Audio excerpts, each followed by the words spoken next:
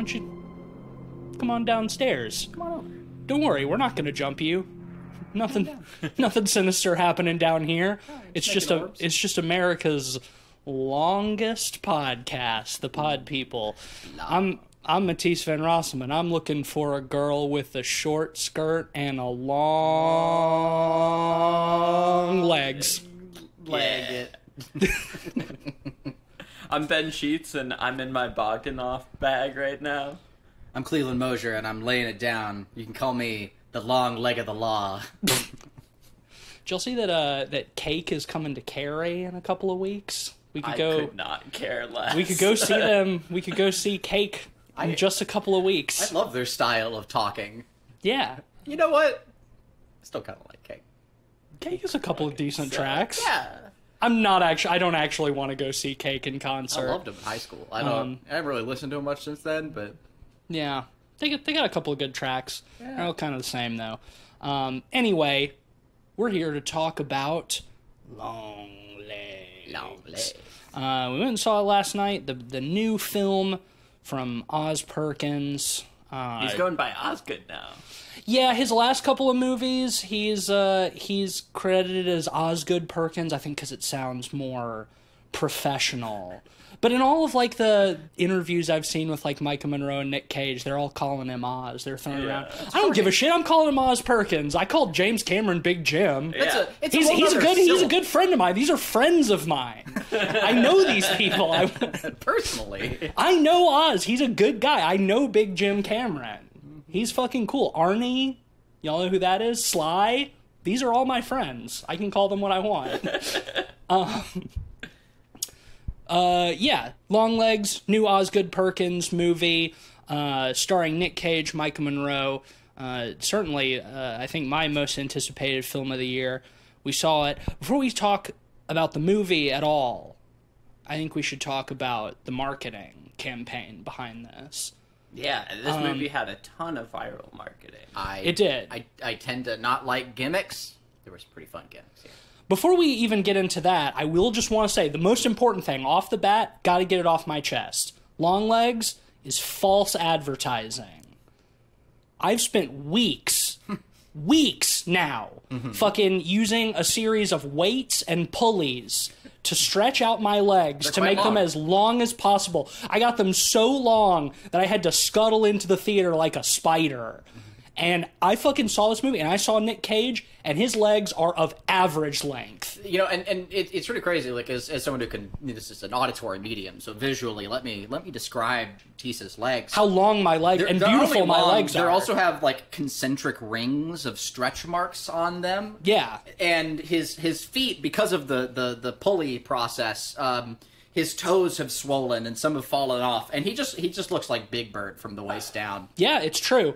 And you know, and Nick Cage, his legs not even that long. I got out of this movie and I Googled Nick Cage height. He's only 6 feet tall, and that's his reported height, which means in reality he's probably more like 5'8". Damn. I'm taller than Nick Cage, especially now with my incredibly beautiful long legs. They should have made this movie about me, but instead, they made it about a guy who does not even have that long legs. Fucked up. Do you think 0 out of 5 stars. You know, Nick Cage is a big method kind of guy. He gets really into his characters. He has his own method that he calls like neo-shamanic, the neo-shamanic school of acting or something. He is so cool. Do you think at any point he asked to have prosthetic longer legs for this movie? I mean, he like didn't he have his like teeth filed or some shit for that Nosferatu movie? I don't think so. Oh, okay, I had it right. I don't know. That might be an internet fact that's wrong. Yeah. Which are you talking about Renfield? Yeah, I am. No, he was wearing fake vampire teeth in that. I thought that they did some kind of irreparable damage to his teeth or something. Yeah, I don't know. Maybe. I'm aware that he had also prosthetics in there. It's pretty hard to miss in that movie that those are not real teeth. But I'm pretty sure that also did something to his mouth. I heard about that in an interview. I like to think that he asked Oz Perkins to... I mean, he was a producer of this movie, so he probably had some say in how things were budgeted. I like to think that he asked Oz Perkins if he could go to Russia and get that experimental leg lengthening surgery that like gives you like 2 extra inches, and it's like excruciatingly painful, and also like you're much more likely to like break your legs after that because it's like you're like It's less like bone. 8 months You're of like less recovery bone. time. Yeah. It's like, look, I know I'm naturally gifted with height, but like I just cannot imagine anybody being like so insecure about their height that they're gonna spend like hundreds of thousands of dollars on an extremely painful experimental Russian leg You already have lengthening 2 other surgery. options. Like, 1, wear pumps. 2, be a short king. Yeah, be a short king. Exactly. yeah. If you end up in any kind of like situation where like somebody is like threatening to hit you, just be like, "Hey, I'm just a little guy." You know, do that. "Hey, I'm just a little birthday boy" routine, and they won't hit you. It's like I can't do that. And you can. I could, but nobody would buy it. But you're so tall, they still wouldn't hit you. So Yeah, really well, and especially now I'm freakishly tall Yeah, with my long big bird legs. you're like that one guy from It Follows. Exactly. Yeah. Yeah, exactly. I think they just like found that guy. Like I think they just like saw him on the street. No, they were just filming the. I remember this story like extensively. They talk about it in the behind the scenes. They were just filming that doorway, and he just walked in. Whoa, crazy. Did you know You're tuned into America's most misinformational podcast. Did you know that in this movie Nick Cage just showed up to set and he just looks like that Yeah. now? It's like that's what he looks like now. Yeah, I heard he was beset by bees. That's what I heard online.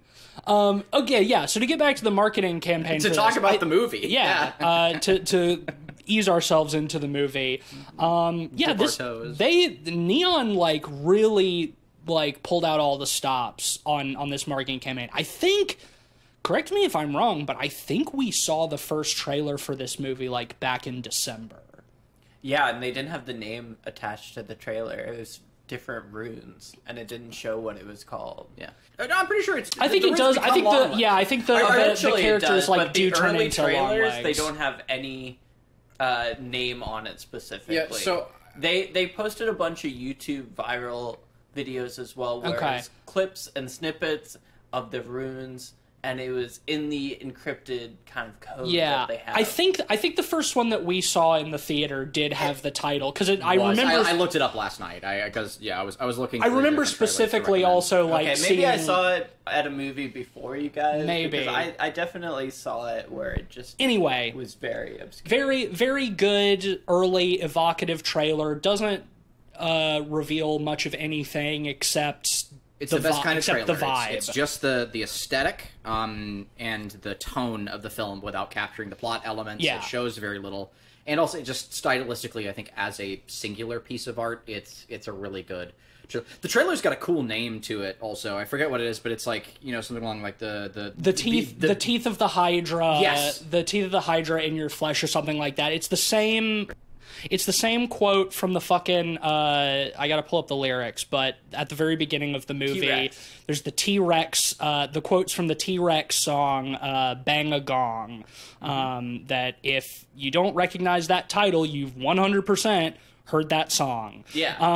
But T-Rex is used quite a bit throughout the movie. there's multiple T-Rex songs in this movie, and I don't quite know why. I love it. T-Rex is awesome. Notoriously, I try to avoid trailers. I don't like them generally, but I will say I liked that trailer, and I was lucky enough. I think that's really the only trailer I paid attention to. I'm not saying it's the only one that crossed me, but like it at the least like that was the one that definitely had my eyebrows raised and thinking like, oh, this could be good. I went in pretty neutral because I'd heard a lot of the surrounding dialogue around it, lots of hype, and in this case, it was enough more to put me off than to put me onto it.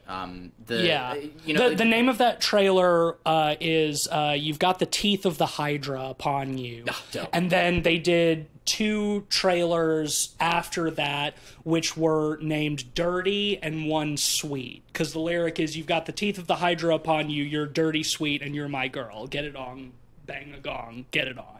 And like we see that at the after the cold open of the film, and that song is over the credits. But yeah, so like over the course of like 6 months, they just gradually release like new trailers, teasers, lots of posters. They're very like big on the aesthetic, but crucially never revealing Nick Cage. His name is attached, it's all over it, but we don't actually see him. And then within the last couple of months, they started to sort of ramp things up exponentially. They posted that billboard, I think in LA, with a phone number on it, where if you call it, there's a recording. Which we did?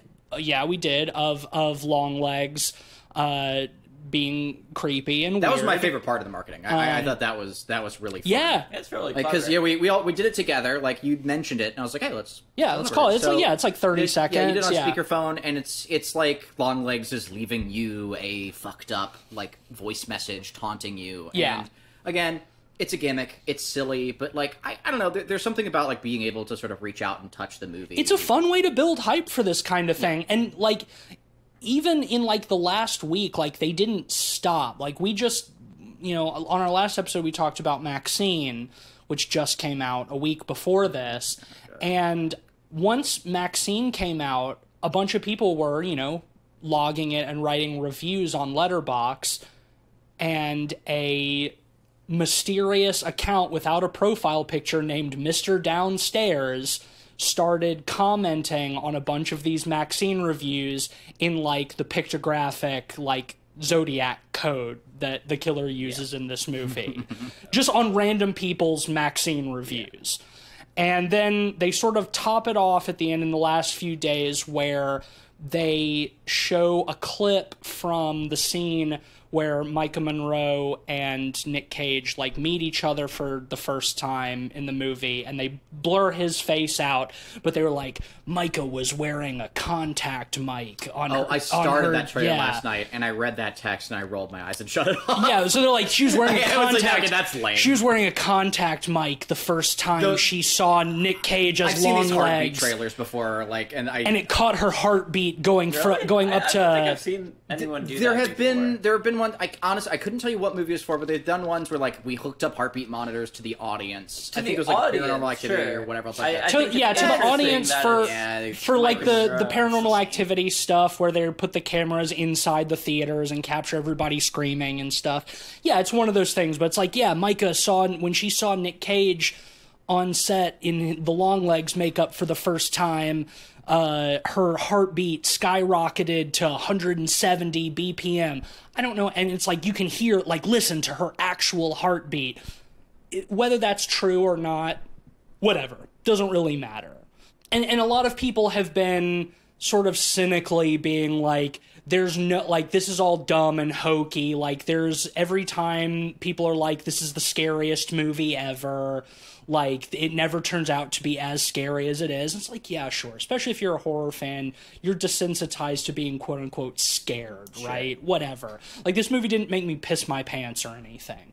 But I do think my point in all of this is that, I mean, this marketing worked. Yeah. Like, we saw it last night because we were going to go tonight, but, like, all the showings were full. Ben, you and I are thinking of going to see it again on Sunday, and I checked showtimes, and, like, pretty much all the ones tomorrow on Saturday, full. A lot of the ones on Sunday, full. Like, this is on track to be Neon's best opening weekend ever. Good. For any Awesome. movie. Sick. That's And great. we'll get those final numbers for our predictions next week. But go my be a point part of is like, they put a lot of time and consideration and thought into marketing this film, and I think it's already we've seen paid off enormously without even saying a thing about the quality of the film itself, which is high.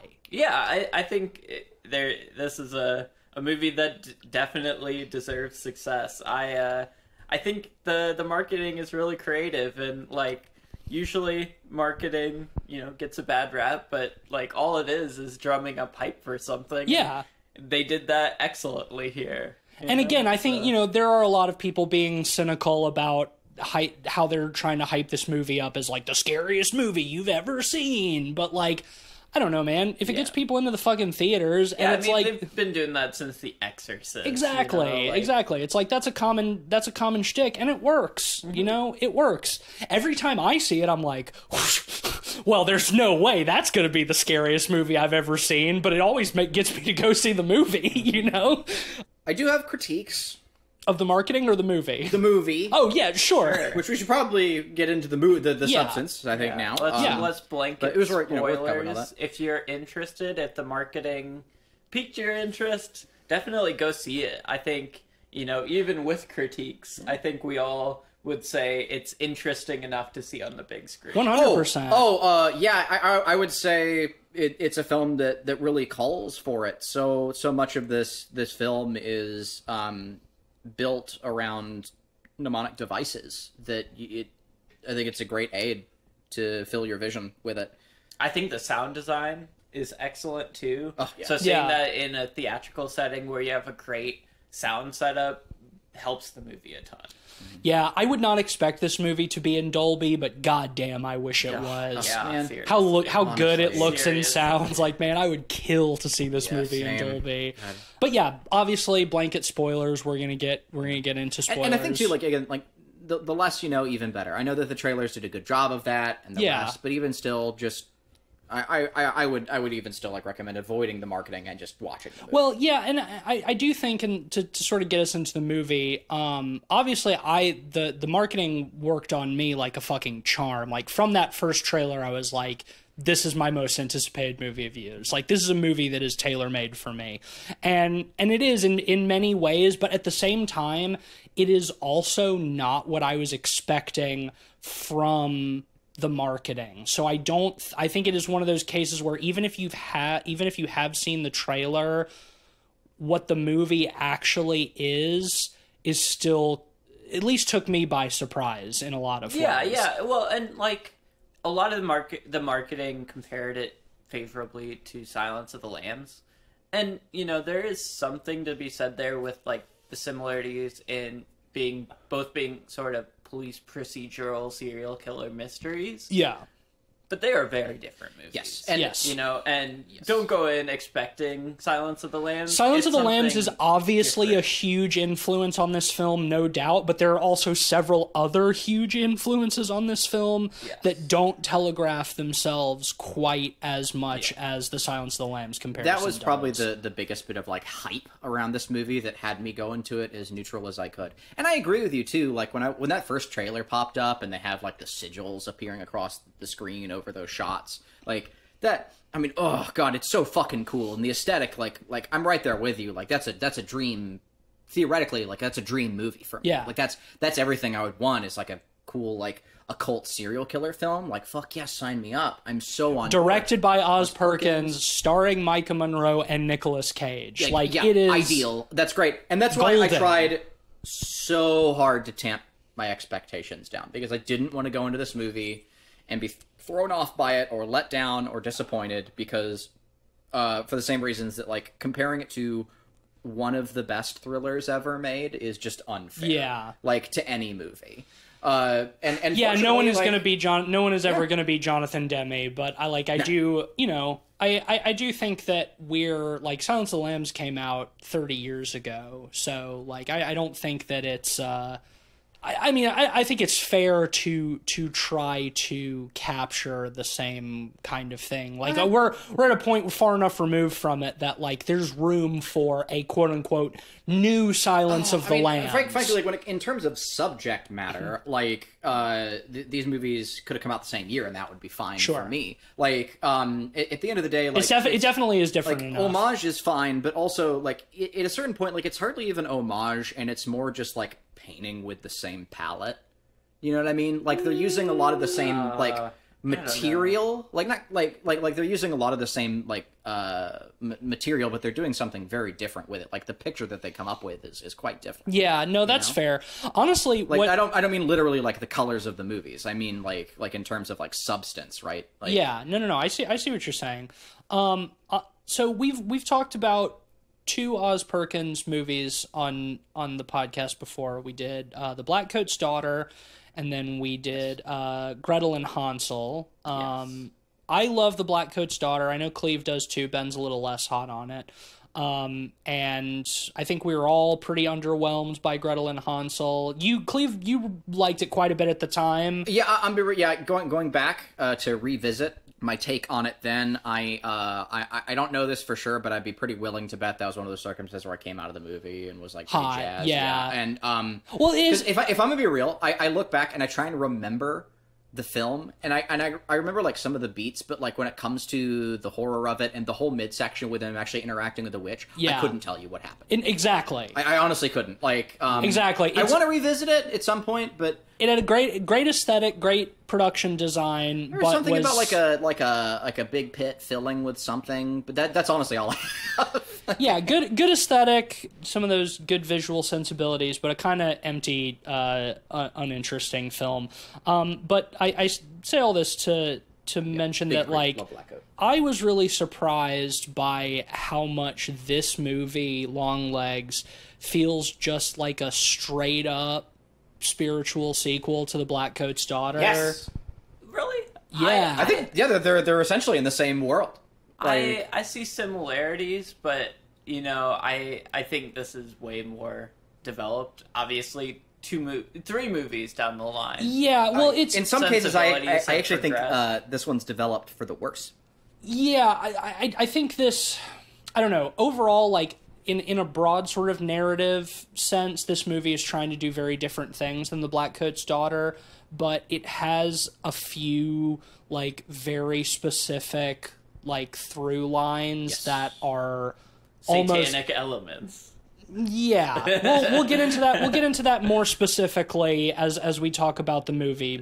But yes, and I'm really glad that I've had the chance to sleep on this movie. We saw it last night, and we didn't just come straight home and record, because I think, a little thrown off by what I was expecting the movie to be versus what I got, and being able to like literally sleep on it, I think, has done me a lot of good. Like, no exaggeration, like, this movie didn't scare me, but like all of my dreams were Longlegs based last night. Like, I was literally thinking about this movie all night. I thought this movie was terrifying. I think it's very unsettling in like a non-jump scare type of horror. Yeah, way. absolutely.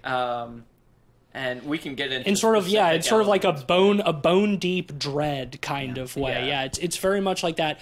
But yeah, I'm glad to be coming into this conversation as our Vice President Kamala Harris says, looking at what can be unburdened by what has been. Because after all, I didn't just fall out of a coconut tree. Yeah. We exist in the context of all in which we live and came before us. So, having a chance to like really sleep and reflect on that, I think has been good. Because I came out of this liking this movie, and I'm at the point where I think I love this movie, but I do still have some misgivings that I hope I can sort of develop a more defined opinion on through the course of our conversation. Too. Yeah. Can I give like a loose plot Absolutely. synopsis? Yeah. Summary I think it's on time. the highest level. So essentially, there's a string of strange familial murders that are going on, where it seems like one of the family members, the father, Usually the father, almost always, kills his family and then kills himself, seemingly completely unmotivated. But there is a letter that's left at each site, a series of coded messages with the only word that's legible being Longlegs. Signed Longlegs. Yeah. So the FBI puts together a task force to try to figure out what's going on. And Micah Monroe, our lead, is on the case and trying to solve it. That's the highest level summary. We can go into details. Yeah, it's pretty back in the box. It's good. Yeah, I was trying not to spoil anything, but I think, the familial stuff is super important because I think that's one of the big themes of the movie, is kind of playing off of the juxtaposition of horrible things under the surface of familial wholesomeness. Sure. And Americana. Something I wanted to touch on prior to the plot is you guys had mentioned like you were terrified by this film, you were chilled by it, and it left you having to think about it. It filled your dreams. I took a really long walk after the movie. I just kind of cleared my head, thought about that, and came back home. But what I have to say is, I was thinking about the complexities of it. But for me personally, during the film, I was mortified. I found this film to be chilling. I felt trapped inside of it in a way that is indicative of the themes. We'll get into that in a bit. I have a lot of really fun, I think, kind of takes on how even the cinematography plays into the themes of this film in a way I've hardly seen before. But by the end of the film, I was no longer terrified by it, and like I came out of it much less chilled. I think like being in it was great, but we'll talk about that more. But I just wanted to touch on that while we're talking about how our experiences around it. I see where you're coming from and agree to an extent, and we'll get into that once we talk about the third act. One of the final scenes in the movie was one of the most terrifying scenes to me. But we'll get into that. Well, let's not get ahead of ourselves. But yeah, so we've got our setup like you described it, Ben. This is very Silence of the Lambs. Micah Monroe is like she's a very young, new FBI agent, like fresh out of the academy. I think in Silence of the Lambs, Clarice is still in the academy at this time. But yeah, on the hunt, on the trail of a horrifying serial killer. I do think there's even some parallels in like the sounds of their names. Her character's name is Lee Harker, Clarice Starling. Her like boss is like Agent Carver, and Clarice's boss in Silence of the Lambs is Jack Crawford. Sure. But it does, it extends so much beyond this. And honestly, it really sets itself apart sort of like right off the bat, where they kind of set up that like Micah Monroe's character is psychic or like half psychic, half psychic or whatever. It's like they start with like she's on a task force like looking for a different serial killer, and she's on like door knocking duty with some other agent. And like while he's at one house, she has like a premonition that like that house across the street, that's where the killer is. It's that number. It's that number. I know it. Like he's in there. And the other guy kind of laughs off. It's like, there's no way you can know that. He goes up, knocks on the door, and is just shot in the head. So she chases the killer into the house and arrests him and whatnot.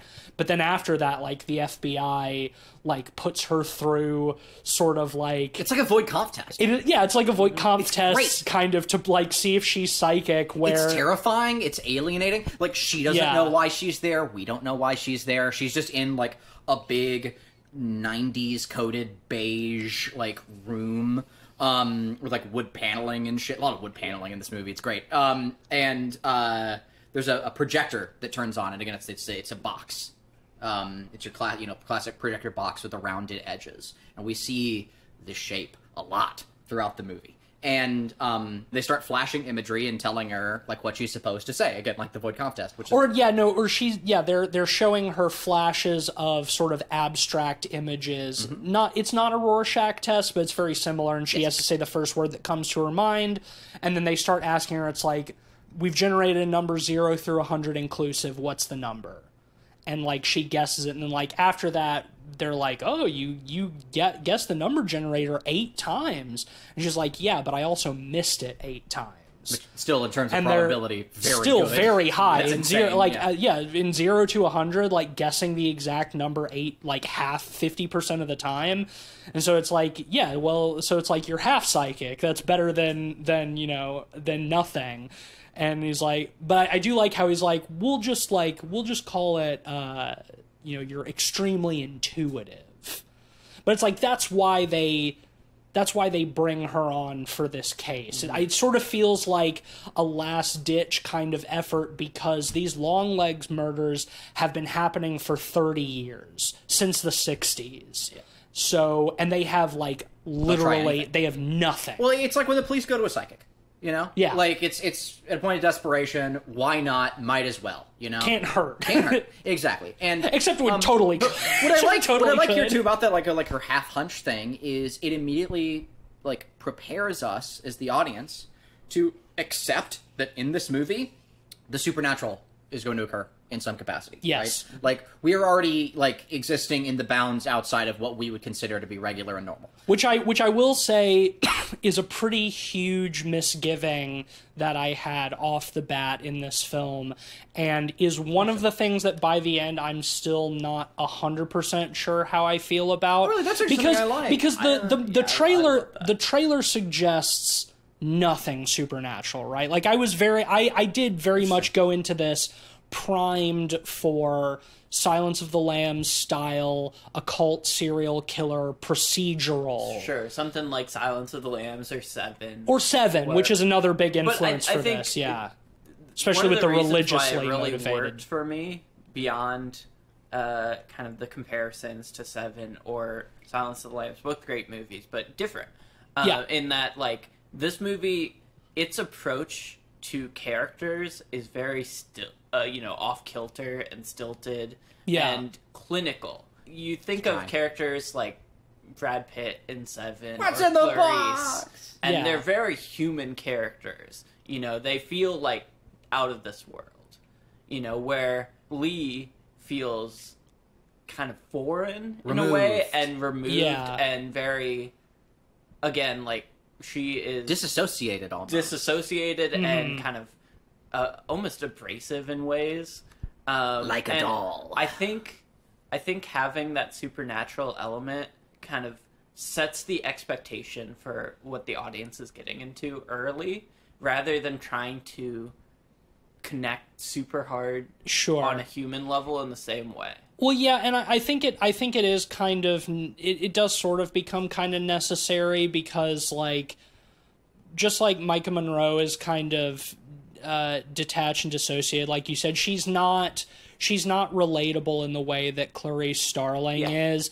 And I think, and this is another sort of misgiving I have, but, like, you know, again, like, coming around more on it, like, the more I'm willing to let this movie be its own thing, is that, like, Longlegs, like Nick Cage, is not a human serial killer like somebody like Buffalo Bill is.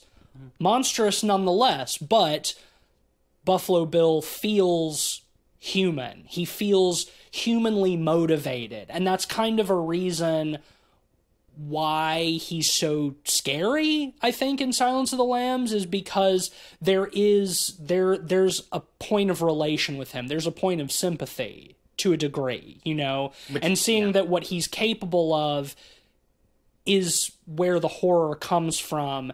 And really in this movie, like, Longlegs is, like, barely recognizable as human in just about any way. Like, so over the top and, like, disconnected from reality and demonic, right? So, like, I do think that for the kind of killer they're trying to make him, the presence of the supernatural is almost a necessity. It's just not what I was expecting. So I'm having to, so I'm coming to terms with that. You know what I mean? Yeah, definitely. You know, speaking of his portrayal as Longlegs, I thought it was excellent.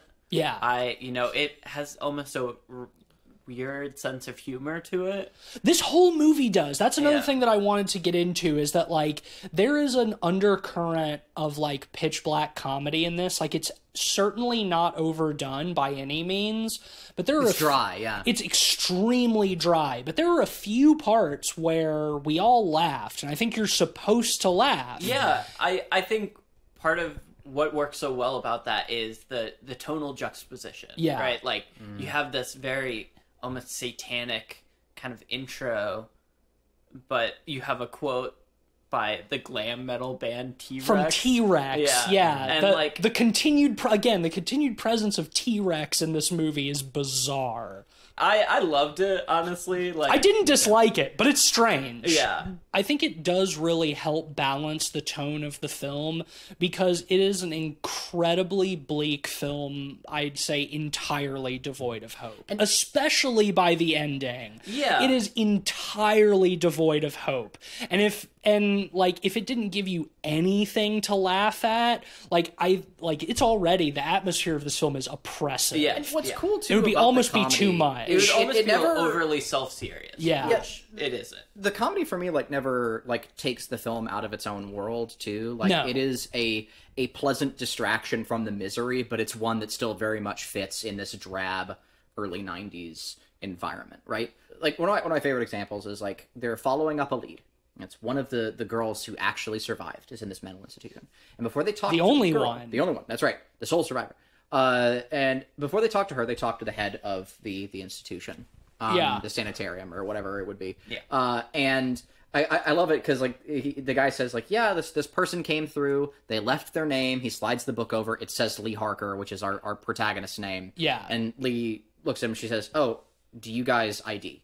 Do you check IDs for visitors? Yeah, do you check IDs for visitors? And he says, "No, but that sounds like a good idea." He's like, that would be a good idea. Yeah. And he's kind of like a flamboyant, he's wearing a pink suit. Yeah, he's great. He's that would be a great idea. He's got a gay lisp, he's like, that is a good idea, but no, we don't. In terms of the bureaucracy of an institution like that, I 1000% buy it. It's such a human response to that question, and it's funny because it's so true. And the fact that Harker and Carver don't outwardly respond to it, no, they just move on. It's like they both take it just kind of straight. It's you get a little bit because they have to hear that shit all day. Micah Monroe's performance in this, I just say, a little tangent, fantastic. Yeah. Stoic, but also so full of subtlety, and that's a great moment where it's you see on her face, it's she's outwardly revealing nothing, but there's kind of a movement of her eyes, just what? You don't ID people, it's stoic, but it's not static. Oh, well said. I love how expressive Yeah. she gets, especially later into the movie. She for as stiff as her character is made to be because of her circumstances, she is still so sympathetic. But you can tell that Micah Monroe worked hard to get her character's walk down even. She knows acting 101, get your character's walk right. But it's shown off in wonderful ways throughout this film, and even the way that she walks, she carries herself is with this rigidity, there is just something on her back just working its claws in. Just really, really excellent. This feels like a career-defining performance for her. Yes. I hope it is, because she's great in love her in It Follows, love her in The Guest. She's fantastic, but it's this movie feels like a performance that says I'm an actor, she's incredible.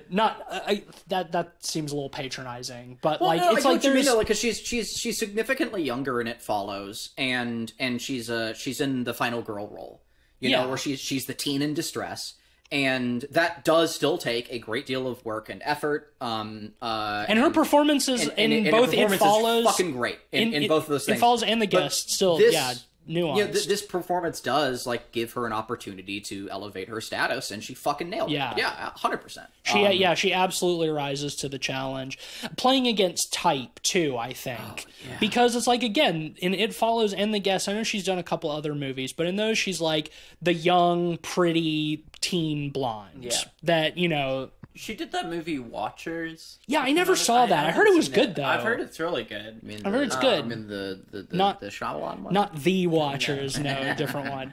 But I think what's so interesting about it is the film is very subjective through her lens a lot of the time. Yeah, exclusively. Part of the reason the film is so off kilter is because we're seeing things from her perspective, and I think that adds a ton of flavor to her character.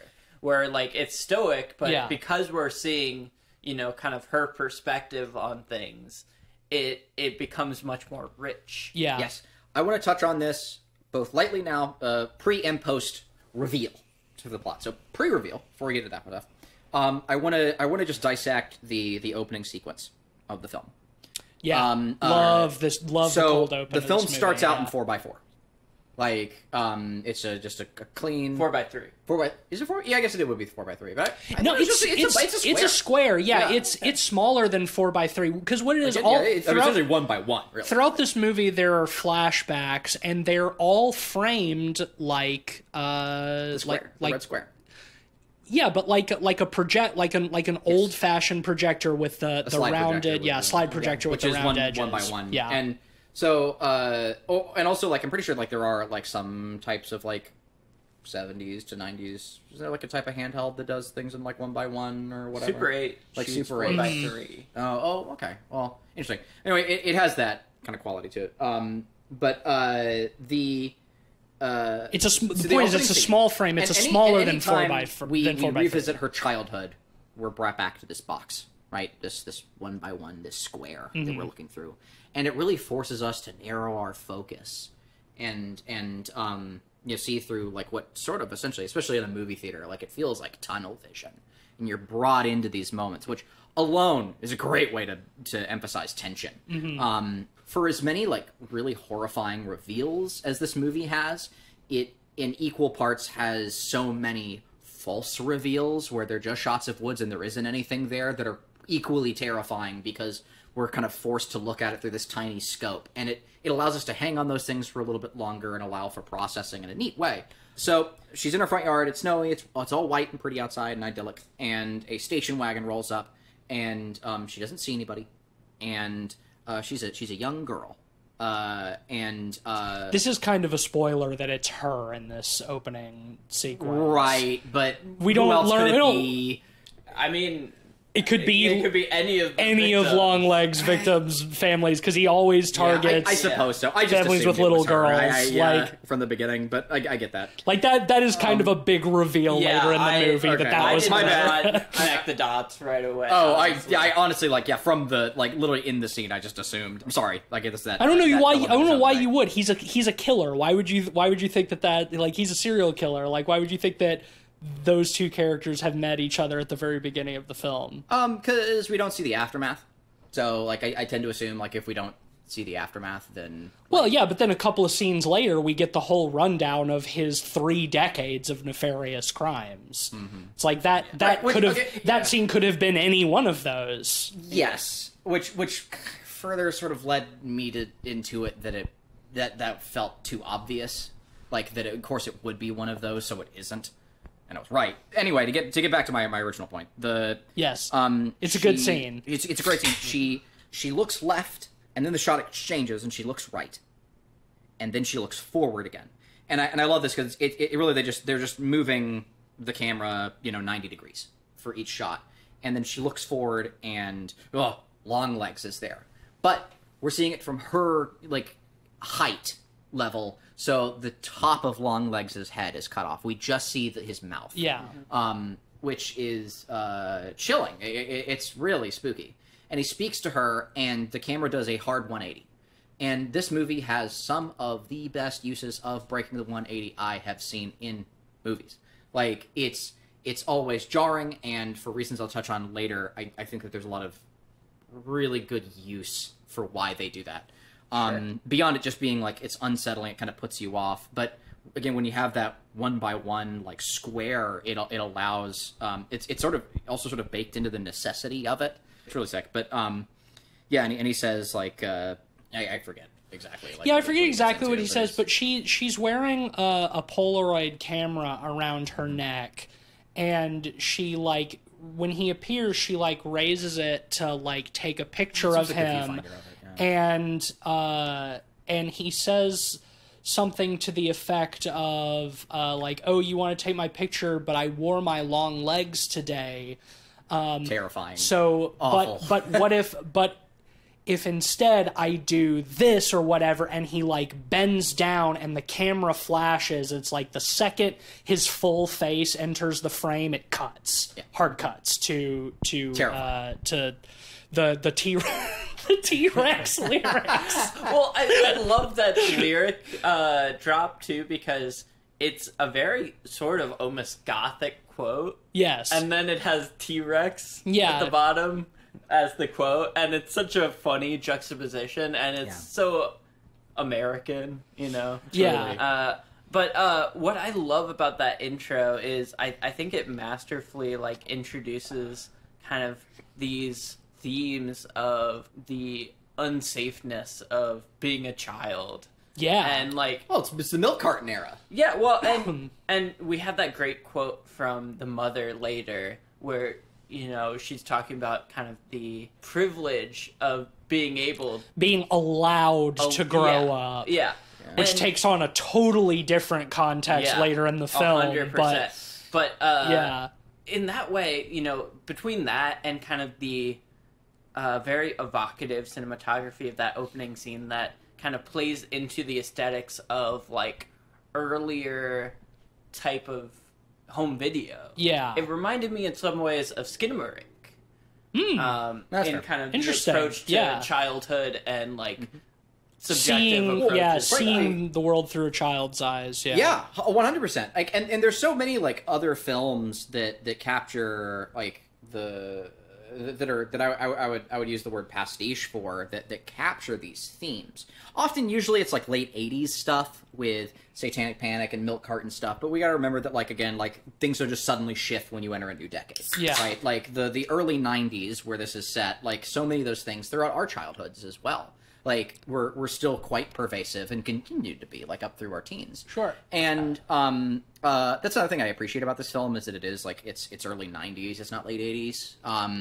Because that's my childhood, baby. Well, and like... and yet again, hard to not make the Silence of the Lambs comparison, which came out in 91. It's like, this is set in the Yes, early very 90s much as so. well. The other yeah. obvious pull is Twin Peaks. Yeah, absolutely. You know, also 90s. But, you know, so many of those films, those are great films, but, like, so many other movies that, you know, like, just really pull it pastiche will talk about these things. They'll be like, oh, the milk cartons, you know, like, oh, and they'll have to show you the fucking milk cartons and roll them out and everything else. And here, this film touches on the themes and those equal themes without ever showing you a fucking milk carton with a kid missing, right? Like, we never have to actually look at a fucking newscast about Satanic Panic or whatever. Maxine, I'm talking about you. Like, in this movie, like, frankly, again, coming out of Maxine, this is what I wanted.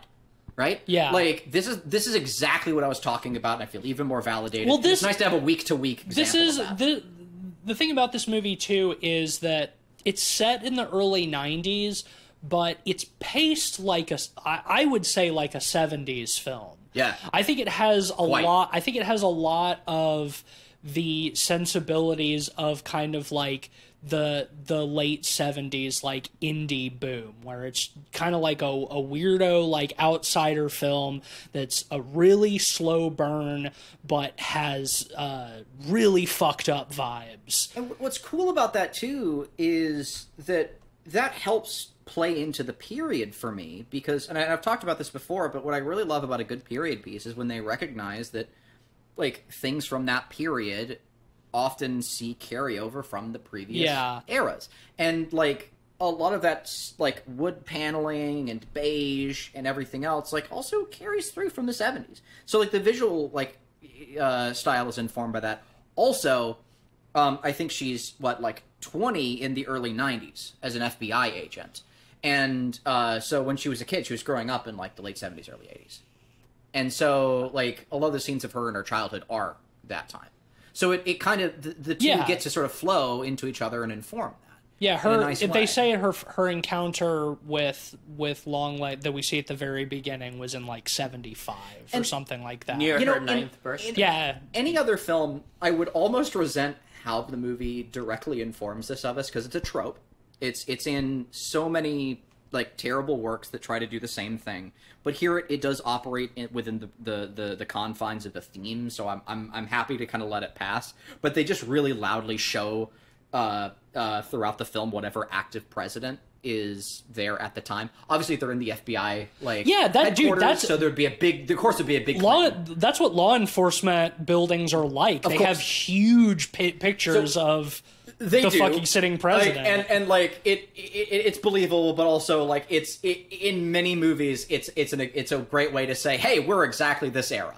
Like and it is a trope that's very often Bill played Clinton up is to Bill comedy. Clinton is constantly looming over Well, people. that's the thing. Is like it's played up as a theme. It's like this like it's these like powerful men, you know, like staring down over us, because they do it again later, like when they flash back to like when they flash back, there's a big one of Nixon in the background too. Yeah. I think it's the, if I remember correctly, it's the when we actually see the father murder the family. Is it that one?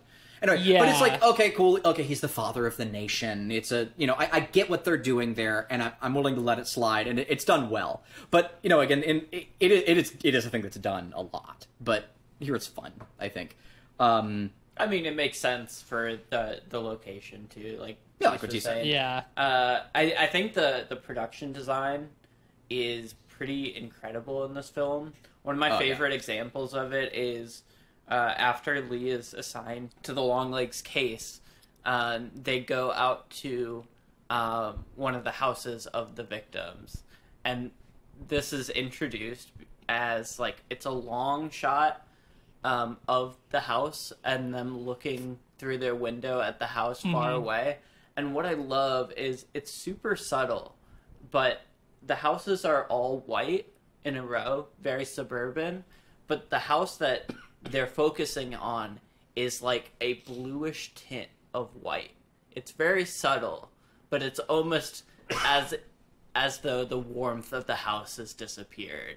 And, you know, it brings your focus in on the house in such a subtle way. Yeah. But it's just a great example of like the life the and love has been masterful sapped from it. like control over color. The in this film. cinematography is exquisite, and I did want to take the chance to shout out the cinematographer of this movie is a dude named Andres Arochi, and why I want to particularly shout him out is because this is his first feature film. Get the fuck out of wow. here. Looking at his credits, he's Impressive. DP'd like 10 other shorts and music videos in the last 10 years, since 2014, that he's credited as the cinematographer. This is his very first feature, and it's one of the best looking films I've seen this year for sure, but also just like In general. maybe in general. Yeah, it's incredible. It looks so good. It's like And the way it plays into the and themes, Oz, man, I think fuck. Oz Perkins like always works with good DPs. He always has like a great visual sense. Like The Black Coat's Daughter is a very subtly aesthetic movie in so many ways that I really, really love.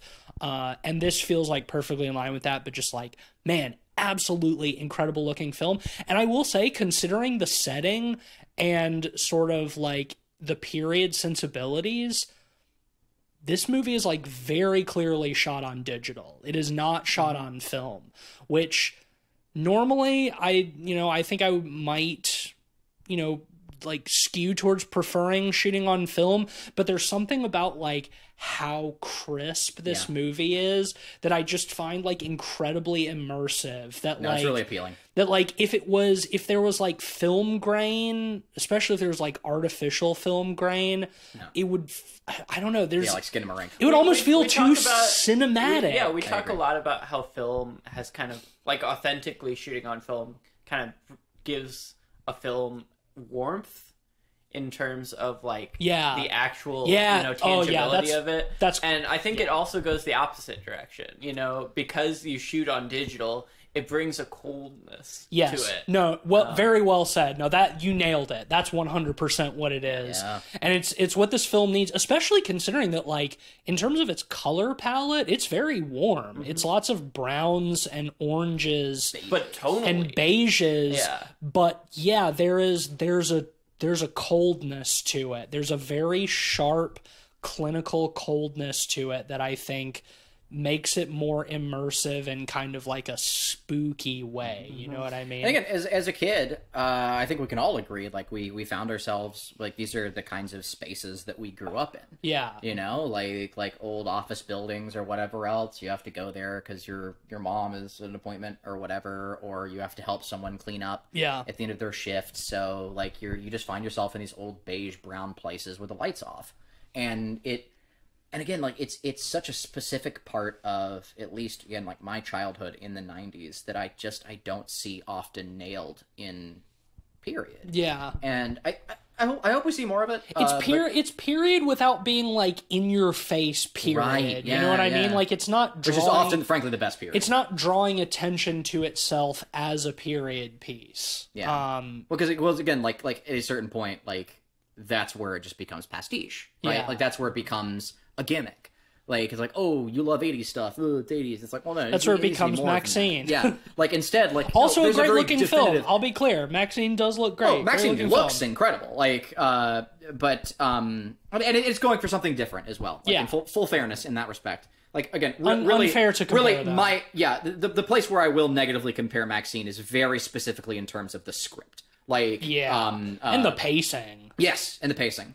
But like, again, like, Maxine, like, has to, like, show you the fucking Satanic Panic newscasts. Yeah, this movie is so like, much better paced. Yeah, and again, like, it's written with, you know, more care, I think. And, cause I didn't I didn't want to use the word subtlety, because Maxine obviously isn't going for that. Yeah, but, it's painting. But it is care. Longlegs is painting with a more subtle brush, but also, like, they are so different. Like, outside of recency bias, I do think it's kind of unfair to compare them.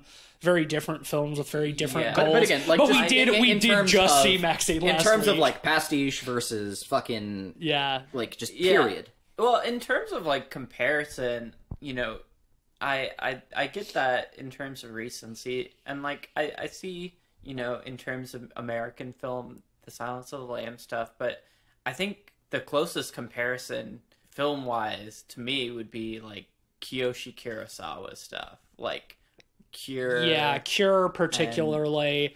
Which I don't want to talk about too much because Cleveland hasn't seen Cure. Thank you. But yeah, no, you're right. Like, tonally, they're very similar, and also thematically, too. Yes. In a couple of very specific ways. But I think that's especially so in the first half of this film.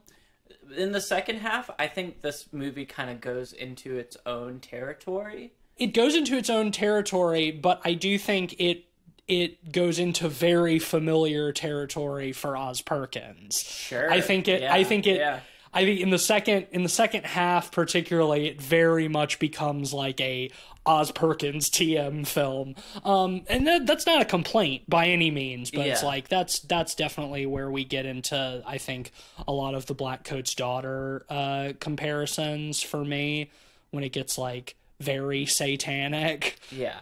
Well, and I suppose you could draw a direct connection with the Kieran Shipka character. That's true. Yeah, she does show up, which is nice. She's very good in this film. I do want to talk about kind of the narrative structure of this film. This movie is divided into 3 chapters, which I think is an interesting choice. I don't mind it. Yeah, I mean, they pretty much align with each of the 3 acts. The Black Coat's Daughter does the same thing. Yeah. It's also usually divided I'm kind into of hit chapters. or miss when movies do, like, chapter headings, like, you really have to do it in a motivated way that feels like it makes sense to do. Otherwise, you're just, you know, pinning it on. But what I love about the narrative structure of this film is, you know, there's the mystery element of Lee Harker kind of unraveling everything that's going on with the Longlegs case, but it constantly feels like Longlegs is a step ahead of her. Yeah. At every given moment. Well, I mean, yeah, he's literally guiding her from the beginning. He's the puppet master. He's the puppet master. I mean, yeah, the thing that, like, really puts movement into the case is, like, he straight up gives her a cipher. Like, shows up at her house, she goes outside, well, she sees him standing in the woods, she goes outside with her gun, like, oh, what the fuck? And then she turns around and sees somebody inside, and she goes in, there's nobody there, but sitting on her desk where she was is an envelope with her name on it, and she opens it up, and it's a birthday card for someone's 9th birthday, and on the inside it has a cipher for her. Basically, it's like the first line from whatever verse of Revelation that is, like, I stood upon the shore of the sea, and has it written in, you know, regular English, and then in the Zodiac killer, the Zodiac code, yeah, the wingdings, yeah. Fuck off. has it written in wingdings. So with that, she's able to do what the FBI has not been able to do for all of these years with all of his letters, and she's able to crack the code. Yes. Yeah. Because he gives it to her. And on the back of the card, he writes in the code, which she decodes with her cipher, like, if you tell anybody how you figured this out or how you got this. Okay, how does he put it? It's really fucked. I'll cut your mother's milky tits. Yeah, he'll chop off her milk tits. I'll bleed your mother dry. Ugh, yeah, it's chilling and vile. And so she has to go in, and it's like when her boss asks her, like, cause they go to another crime scene and there's a letter, and she just like whips it out and just like immediately decodes it. And he's like, how'd you do that? She's like you said, sir, I just looked at it long enough. It's like, she doesn't tell him. It's like, no, the killer broke into my house and gave me the key to the code. But yeah, like he's leading her the entire time. Like, even when they finally catch him, because he lets them. He wants them to. Yeah. It's all part of the plan. I love that structure in the film because it kind of instills a sense He's like the Joker. Well, it instills a sense of dread in the audience, right? Because, like, even though we're uncovering more and more, it feels like we're hopeless in terms of things kind of being fated to happen. Well, yeah, every bit of progress that the protagonists make in this movie is because they're allowed to make this progress. It's just like with her mom saying, it's like you were allowed to grow up. Like, everything that is happening is because Longlegs is allowing it. Which again is he's the puppet master. He's literally the puppeteer. What did y'all think about that aspect of the movie? Let's get into I think it's probably the one that the dolls, the puppets, the real doll creeped me out the most. Dolls are creepy. Puppets dolls are creepy. Very creepy. Yeah, in a medium overburdened with creepy dolls. Yeah, they really fucking nailed it. They're used in such an interesting way in this movie. Yeah. As, like, literally the conduit for the supernatural, the conduit for Longlegs, the conduit for Longlegs magic. It's so creepy. Which is, again, something that I was not going into this movie expecting, him casting satanic spells through dolls, but here we are. It's awesome. It's pretty cool, it's I must say. Rad. And, well, you know, like, frankly, too, like, it's what I was hoping. Like, when they started doing the occult stuff, like, any time a film has occult stuff affiliated with it, my hope is, man, I hope the shit's real, right? It's interesting. I'm usually the other way. I'm usually the other way around. You want it to be dry and well. I love the occult aesthetic. Like, I'm obviously very into it and tie it into my own aesthetic a lot. But it's like, I don't believe in any of it. Like, it's all aesthetic, and like that's it's the fun. It's the play of it. Like, it's the fantasy of it. You know what? I think, like, maybe let's meet in the middle. I think I like it the most when it's ambiguous, when we don't know if it is real or not. That's probably what gets my jollies the most jolly. Totally. Like, is when where there is some uncertainty whether or not Cthulhu is actually rising up out of the water, or if it's just what they're here we go. That's what I love about the Black Coat's Daughter. Agreed. It's one of my favorite things about the Black Coat's Daughter. Yes. I've revisited that movie a few times since we recorded our episode, and even pretty recently, and the constant ambiguity over whether Satan is real or just totally a fabrication of her unstable mind, and the fact that even at the very final shot of the film we don't know one way or the other whether that answer is true. It's like either he never, answer bad. Either one scary. terrifying. Yeah, scary in its own implications, and it's like that's what I really loved, and that's something that I came out of this movie again having some kind of misgivings on. Yes. Where Oz Perkins in this movie is like, it's the same thing where there's like satanically motivated killings, but it's basically like, nah man, this shit is fucking real. Like Satan is about this shit and he is giving Longlegs fucking magic power.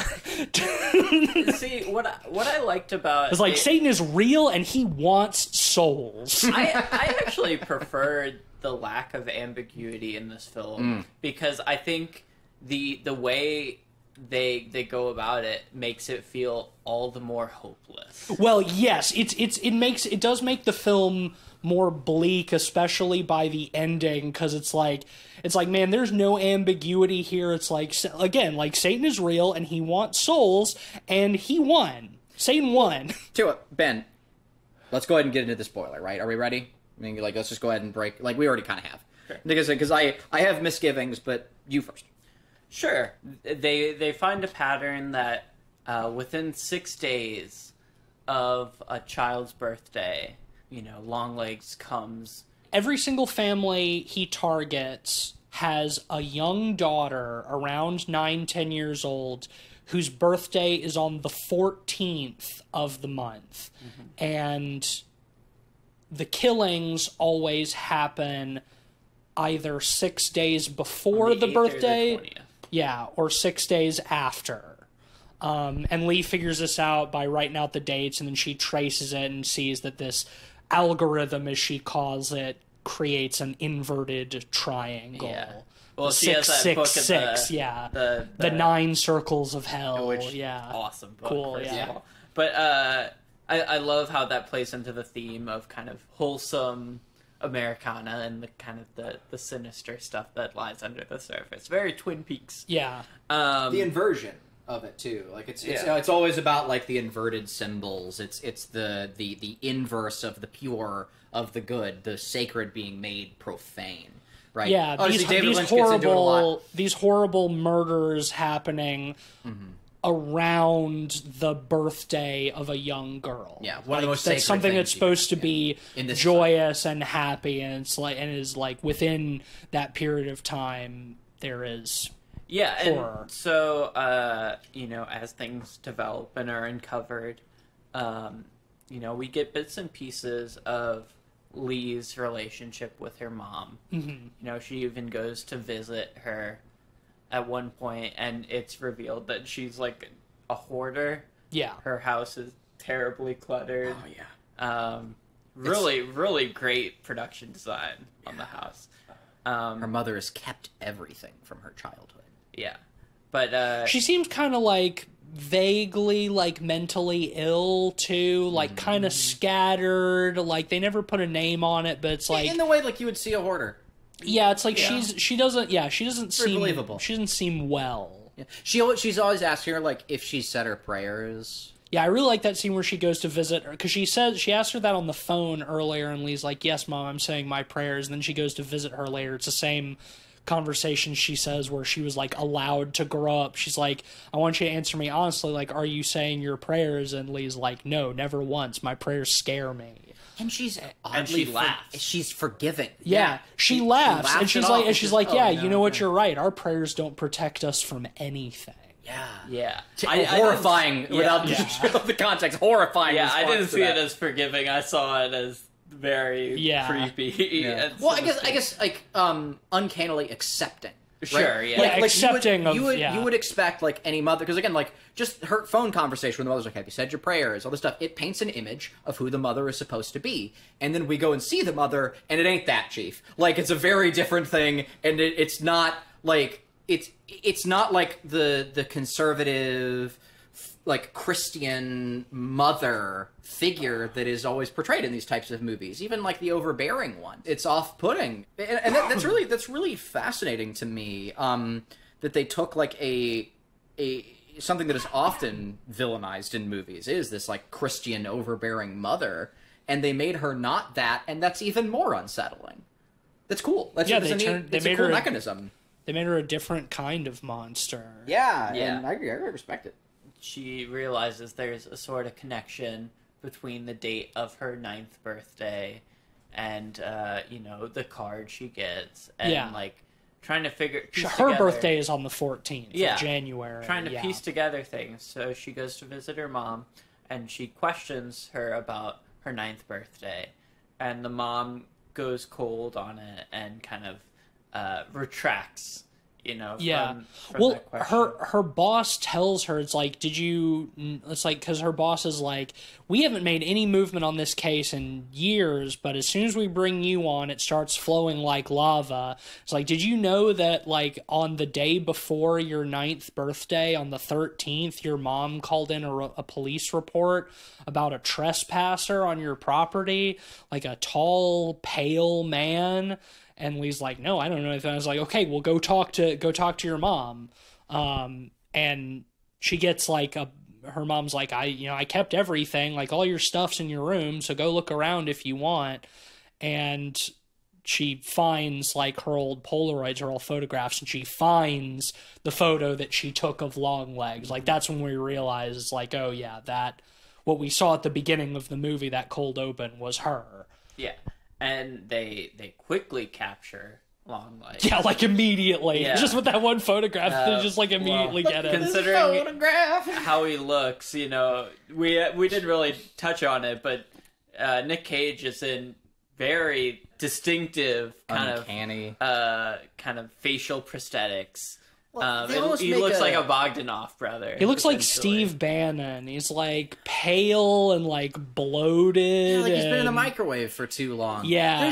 He looks bad. There's a believable uncanniness to it that makes him feel like a doll in the way you would look at a very real person and say, damn, they feel kind of like a doll. And I think that's neat. And I think that's really hard to do. Yeah, it's great. Because his makeup looks, again, both very believably real, like an entirely different real person, and also uncanny. Yeah, totally uncanny. But in It's ways I fully buy. no real person looks like that. Real people do. except for I people, mean, except for people who have had like extensive plastic plastic surgery. surgery disaster. And what I love about Nick Cage's performance is it's a very Nick Cage performance in a lot of ways. But you look at him, and it doesn't necessarily read as Nick Cage because it's such a distinctive look. I am so He gets lost in this grateful role, yeah. for this makeup because again, yeah, his voice is very much Nick Cage. His performance is very in line with other unhinged Nick Cage roles.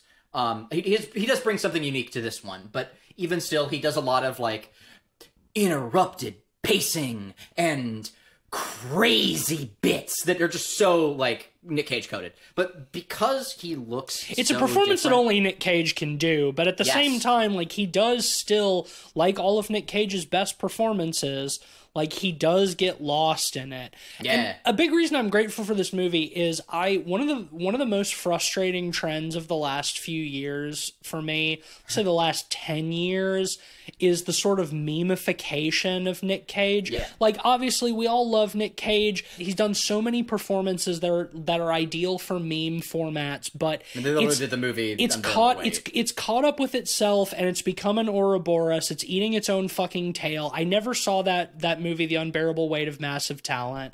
Heard from a lot of people that it's good. Sorry. Whatever, it's but a like, little overly self-referential. yeah, the obviously. premise just bugs me. It's just like all of these movies doing like Nick Cage as like gag casting. Yeah. And it's like that shit frustrates me because he does have a lot of like funny over the top performances and he's a funny character, but he's a very serious actor and he takes his craft very seriously, and all of the decisions that he makes are extremely deliberate. And I think every now and then a movie like this or like Mandy will come along and remind people that he's a real fucking actor. Port of Call New Orleans, man. Yeah. Yeah, well, 100%. I mean, I think ultimately it comes down to the quality of the director. 100%. A lot of times there's two different kinds of Nick Cage that you can get. You can get both of them are good, we get good performances. Both of them are out of them. entertaining, at least. But yeah. you get either a Nick Cage performance or a performance of the character. And what I love about this movie is we don't get a Nick Cage performance as much as we get a Longlegs performance. Yeah. By Nick Cage. Yeah. Well, it's, you know, like, that's the thing about, like, any great method actor is they are, like, quality putty in the hands of a great of a good director. Yeah, in this case, Oz Perkins, like, sculpted. And I think part of the reason why Nick Cage became such a meme is because he went through that period in the 2000s. Yeah, where he owed a lot of money. And so where he was, anything. like, bankrupt, so he was just taking, like, any I literally fucking worked movie. on one of those movies. That's true. Your art shares... Yeah, I'm in, like, yeah, my work is in USS Indianapolis. Shares the screen with Nick Cage in the USS Indianapolis. That was my first movie. film gig. Like, yeah, I worked on a Nick Cage movie. I think I've talked about it but before. It's like, yeah, so it's like he did so many of these performances in just, like, absolutely god-awful fucking films. Yeah. And Ghost Rider and shit. And it's like, Hey, careful. You too? Yeah, you could. Yeah. Good, I have an ally. The second one was directed by the Craig guys. Neville D. and Tilly. Yeah, I know. The movies, they're not good. They're bad. They're bad movies. I'm sorry. They're bad movies, but they're fun. They're bad movies in kind of fun ways. Yeah. Whatever. But yeah, my point is, like, Nick Cage is, I do think, is one of our great living actors. Yes. And when the only types of movies that people associate him with are things like Renfield and The Unbearable Weight of Massive Talent, I think it does a disservice to the greatness of Nick Cage. Yeah, it doesn't help when, you know, like, again, he's still doing he's movies, also on record as hating his meme status. Yeah. So I do feel kind of bad for him. I mean, yeah, who wouldn't? But, you know, he's kind of took it in stride. Yeah. You know, he wouldn't do... You know, he wouldn't do Unbearable Weight of Massive Talent if he didn't take it in stride. Or Willy's Wonderland or whatever. Sure. You know? But I will say, like, what is so great about this performance is it's horrifying. And again, with all the prosthetics, he falls into the role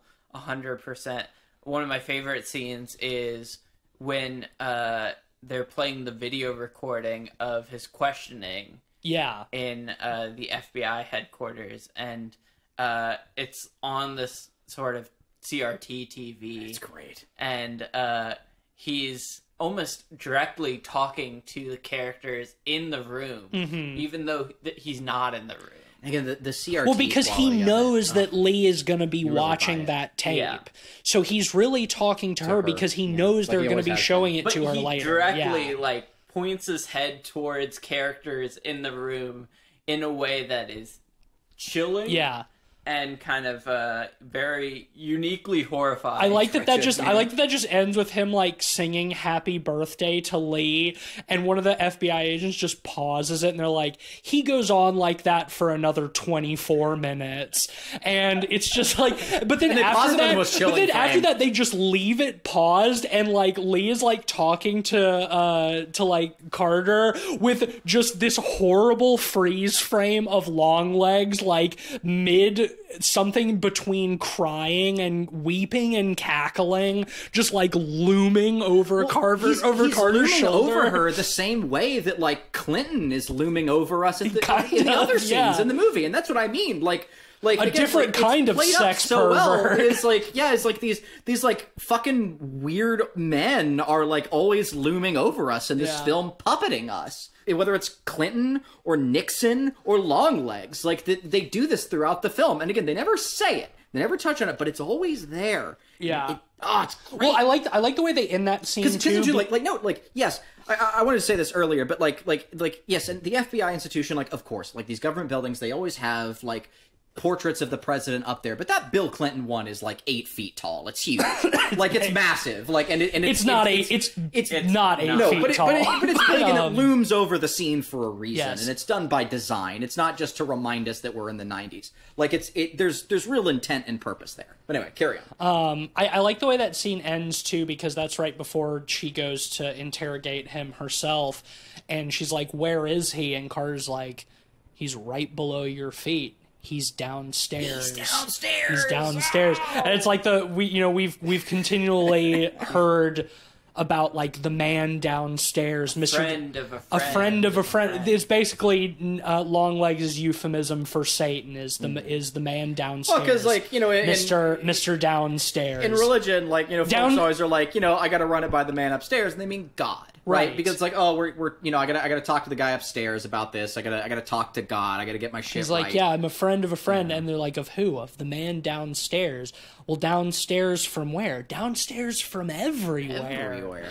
Yeah, and so she goes downstairs. She descends into hell to have her one and only except for when she was a little girl, her one and only confrontation with Longlegs. Yeah. Well, important to mention, like, Longlegs kills himself in front of her. Yeah. At the end of that interrogation, That is how the scene ends. he mugs the camera and gives a classic "Hail Satan" and then slams his face into the table until he dies. The man downstairs explicitly Satan. He says, "Hail Satan." Hail Satan. And in a way only Nick Cage could do. And then he just bashes his head. Which, here's the thing, right? Again, much like the Clinton portraits or whatever, like a monster or a possessed person slamming their head into something until their head is putty it permeates horror. Like, it's a trope we've seen a million times. Smile does this kind of thing. Yeah, and sure. It's in the trailer for Smile 2. And,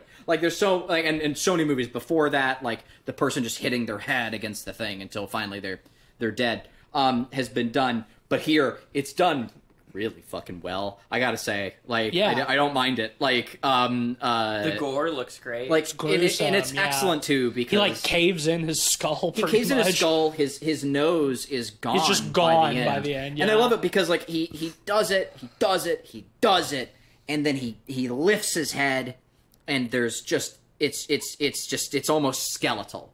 Like, his nose is missing. His face is so horrifying and fucked up. And again, too impressive that, like, they make it look like his weird fucking prosthetic face has been damaged. Yeah. It's not Nick Cage beneath that. Like, it really, really impressive makeup work.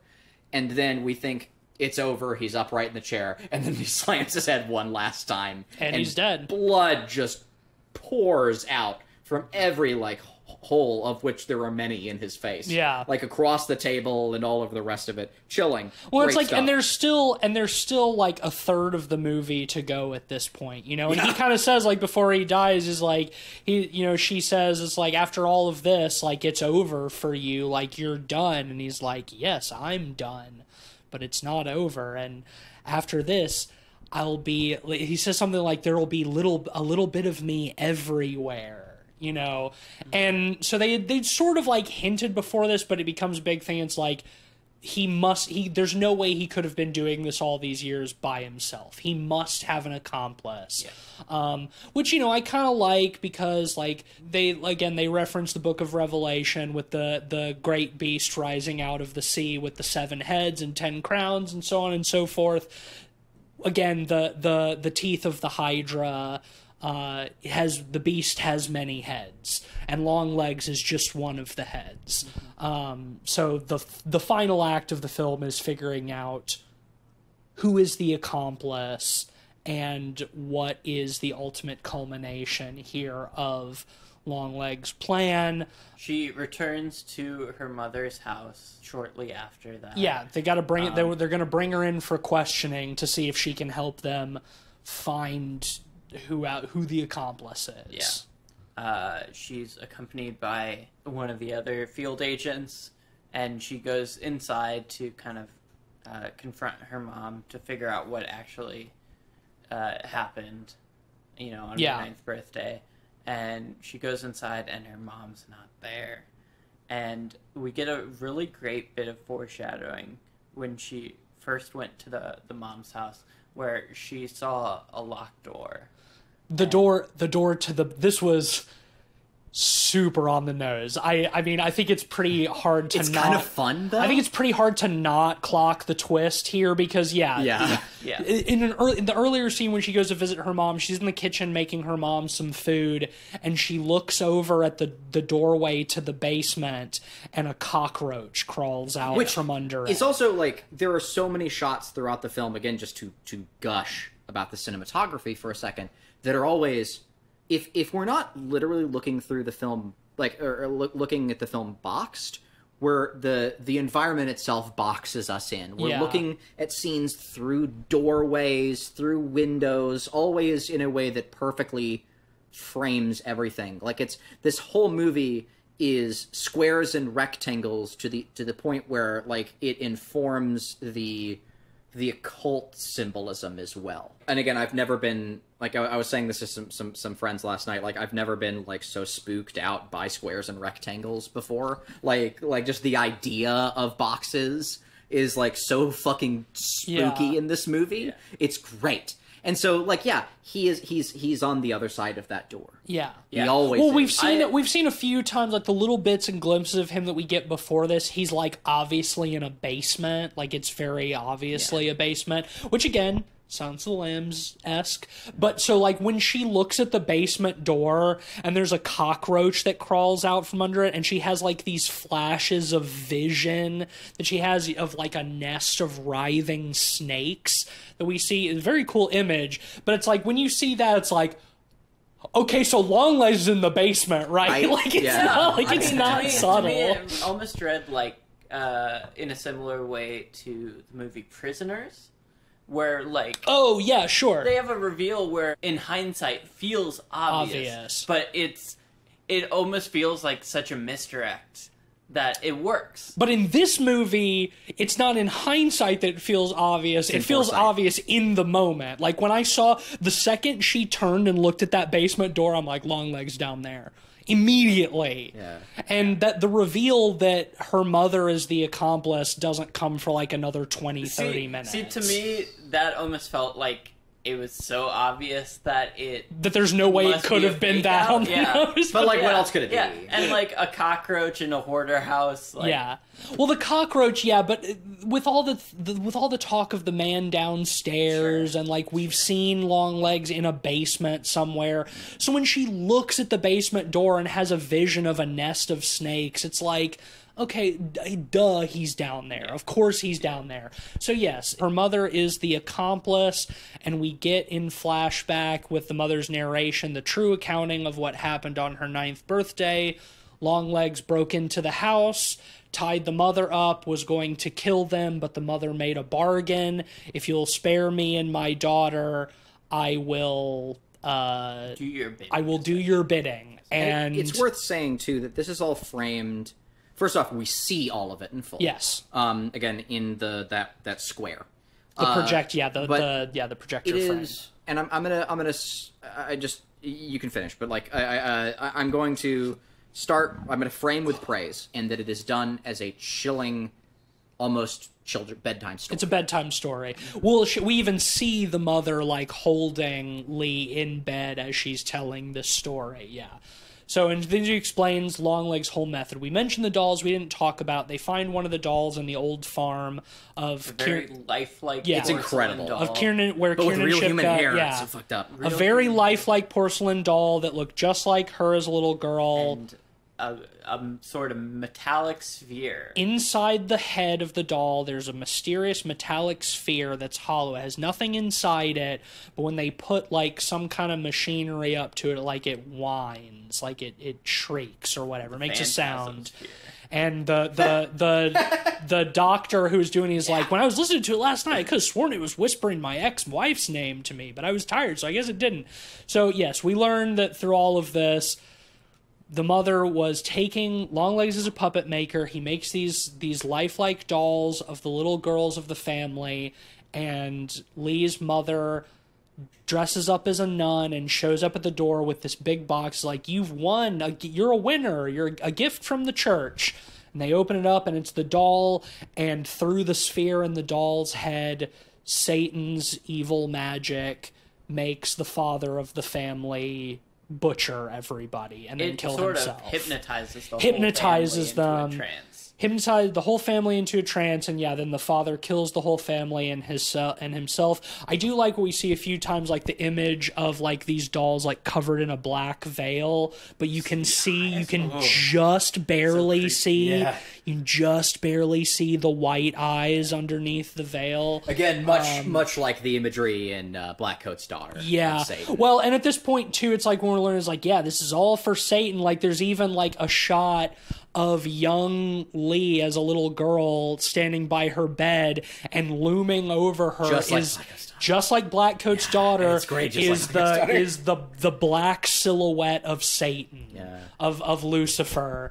When they first started this very exposition heavy, flashback, I had some concerns about it because, like, in a movie that felt very oblique and kind of abstracted, it's a little too direct. Having it be so direct, I wasn't sure about, but as it went on, it felt additive enough to me that I didn't mind it. I resented it. It's my biggest critique about the movie. This flashback. Yes, and again, I wanted to frame it with praise, and I get what they were doing. Like, I understand that it's a chilling children's tale and all the rest, but at its core, this is a detective film, and it's about the mystery of it, and I would like to try and solve it. Thank you. And to have, before we have all of the information, like, clearly put it in front of us, to spell it all out quite literally with a monologue, I found to be pretty frustrating. I would have much preferred, all I needed, really, like, all I would ask for is to have the monologue removed. Again, I understand the purpose of it. It's the mother telling her. I wish I could have just seen the imagery and put it together myself. Yeah. Because even with the imagery there, it's everything you need. We see all these things happen literally. It felt, I know it wasn't because of how it's artistically framed, but it felt like an executive note. It felt like, oh, we have to spell this out for the audience. It felt like Harrison Ford's narration in Blade Runner. I did not like it. You know what? I'm gonna actually say that what I think I would like a little bit better is the inverse of that. I would, but the visuals are so cool. I mean, look, the whole movie looks great, obviously, but I would almost rather, if we're erring on the side of more of the ambiguity of the Blackcoat's daughter, I would favor more this obviously deranged character of her mother explaining the story as she sees it without us literally seeing it, so there's still some kind of, that there's still room for reasonable doubt, right? That, like, whether this is literal or more sort of abstract, vague, and inexplicable. Like, obviously these fathers killed their families, and, like, that is weird, but it's like, when you get into the nitty-gritty of, like, the magic orbs inside the skulls of these dolls that are channeling Satan's evil magic, it's like, when that's literalized, like, it... I disagree. Honestly.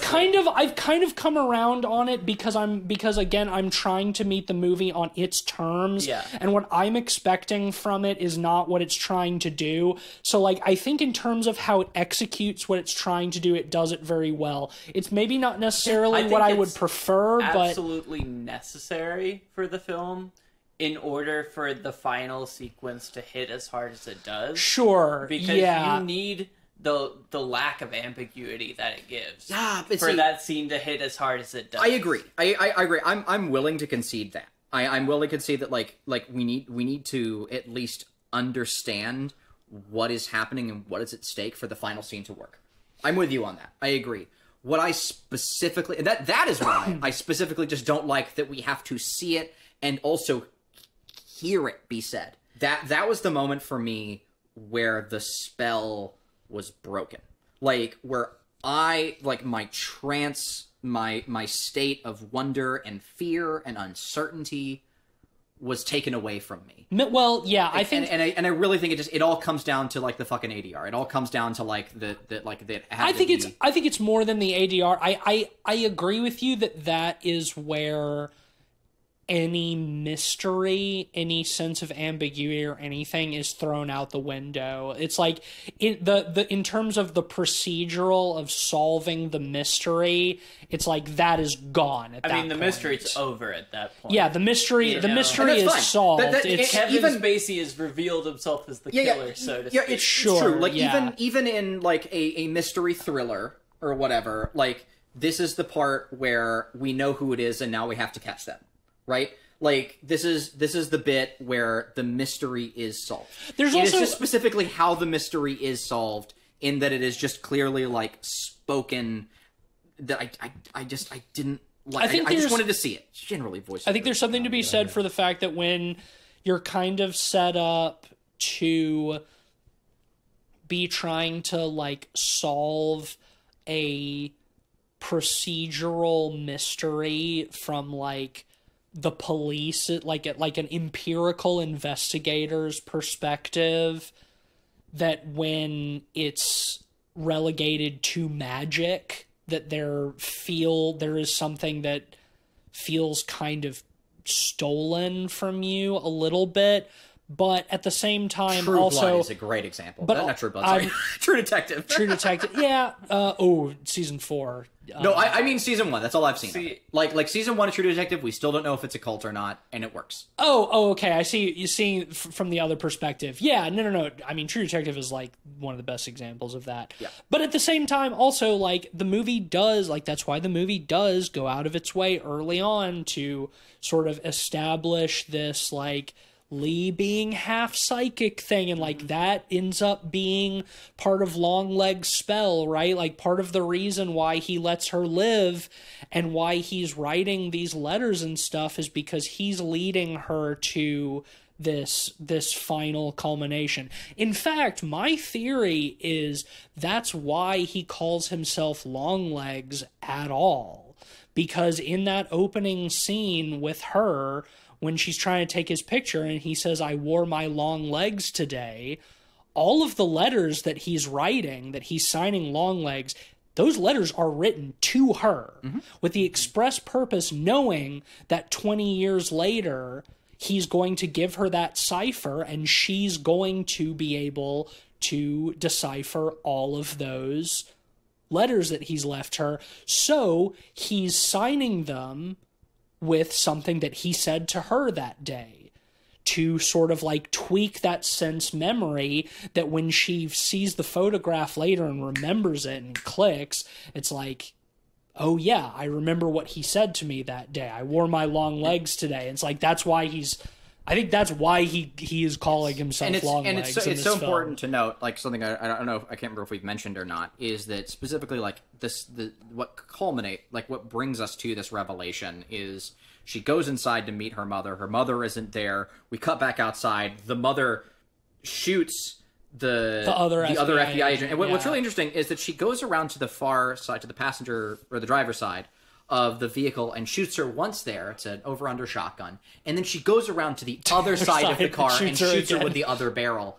And I think there's some intent here. And again, maybe I'm reading into it too deeply. Very possible. I love to do that. But I think Oz Perkins is an intentional director. Yes. And that there is this further cements that idea of polarity in the film, of inversion and of opposite sides, of seeing things from two angles, from being in two places at the same time, of the upstairs and the downstairs, right? Of the doll and the girl. Yeah. And then after this, our protagonist, she hears the gunshot, she runs outside, and the mother is now in the side yard with the doll of our protagonist sitting in a chair, and she's got the gun reloaded and pointed at it, and then pointed at her. And it's at that point where she says to the mother, "Hey, look, Longlegs is dead. It's all over. You can stop," or whatever. And she says, "Oh." Like, no, he's free. In that case, he's free, and she turns and she shoots the doll. And she's like, well, yeah, and you're about to be free, too. She shoots the doll, breaking the spell. And we see the doll's head explode, and also the ball inside the doll's head, it cracks open, and a black mist comes out of it. And we cut back to our protagonist, and we see a black mist behind her head, also immersed. Give me that thing. Your dark soul. Your dark soul. That would give me big Alan Wake 2 vibes in terms of how they use. Yeah, you're the only one of us who's played that, but you're also not the only one I've seen compare Longlegs to Alan Wake 2. So I'm interested to play that now. Me too. Yeah. I played the first one. So there's this sort of like satanic spell, spiritual soul conjuring that has been placed inside of these dolls. Yeah. Right? That, like, the magic of Satan is within That's what them. hypnotizes the family. It's what hypnotizes the people. And it's always worked into the soul of these young, perfect girls, right? Like, of these, like... again, little like angels, these little angels, as Longlegs continuously calls them. These sacred things, right? What better sacrifice to Satan than a little angel? And what's so fucking cool about this is, again, so a part of her entire childhood, of all these things that she can't remember, is sort of all inside of the doll, right? Like, it's all been put inside of this thing as opposed to her. That's why she has no memory of all this stuff. It's why none of this makes sense. It's why she's been freed. And when she's freed, that's when it all comes back. And it's to the her. source of her power, her psychicness, or whatever. Yes. Her ability, because, yes, she's sort of in both realms. And also, she's a puppet of Satan. I've been foreshadowing this whole time, is where I get to once again gush about the cinematography. That the whole point of the boxes is that we're viewing this whole thing from the inside of her doll in a box. The whole movie. The duality, the breaking of the 180, of seeing things from opposite sides with hard cuts. And where do they find that first doll? In a space under the floor, in like a box, looking above and the below, floor in the barn. It all works into the visuals of this movie in a way I haven't seen before. And so whenever we're looking at our protagonist through a door frame, we're seeing her as a doll in a box. It's so fucking cool, man. She's the man in the box. Like, it's sick. Whoa, another movie where Cleveland has an opportunity to reference the Alice in Chains song, I've been Man in on the that Box. shit this whole time. Wow, I can't believe it. I think possibly more fitting than ever.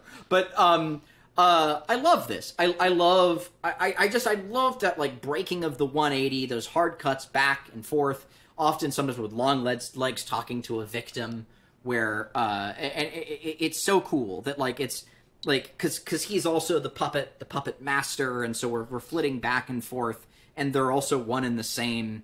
It's terrifying and chilling, and I love it. I love it to bits. I think it's extremely cool, and again, I think it's enough on its own. Like, I didn't need them to say it literally for me, and I wish they hadn't, because that's where, like, it just, again, to me, it takes it too far.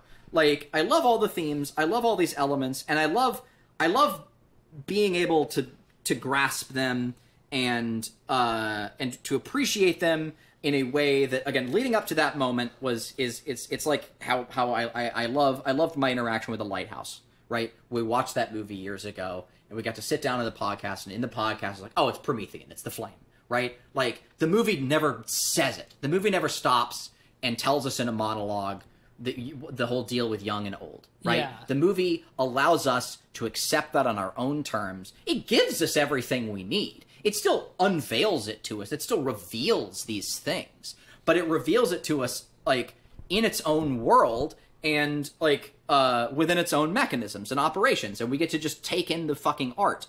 But here, they literally have to spell it out for us. They literally have to tell it to us in a monologue, and I didn't like it. I would argue that I don't necessarily, it's not necessarily what I prefer. I agree with you on that, but, like, I do think that the movie does it by its own mechanisms and its own terms. Yeah. That, like, feels that, like, by it's doing not it through, like, a story the mother is telling. Yeah, it's not necessarily the subtlety that I would ask for, but I think it does do it on its own terms.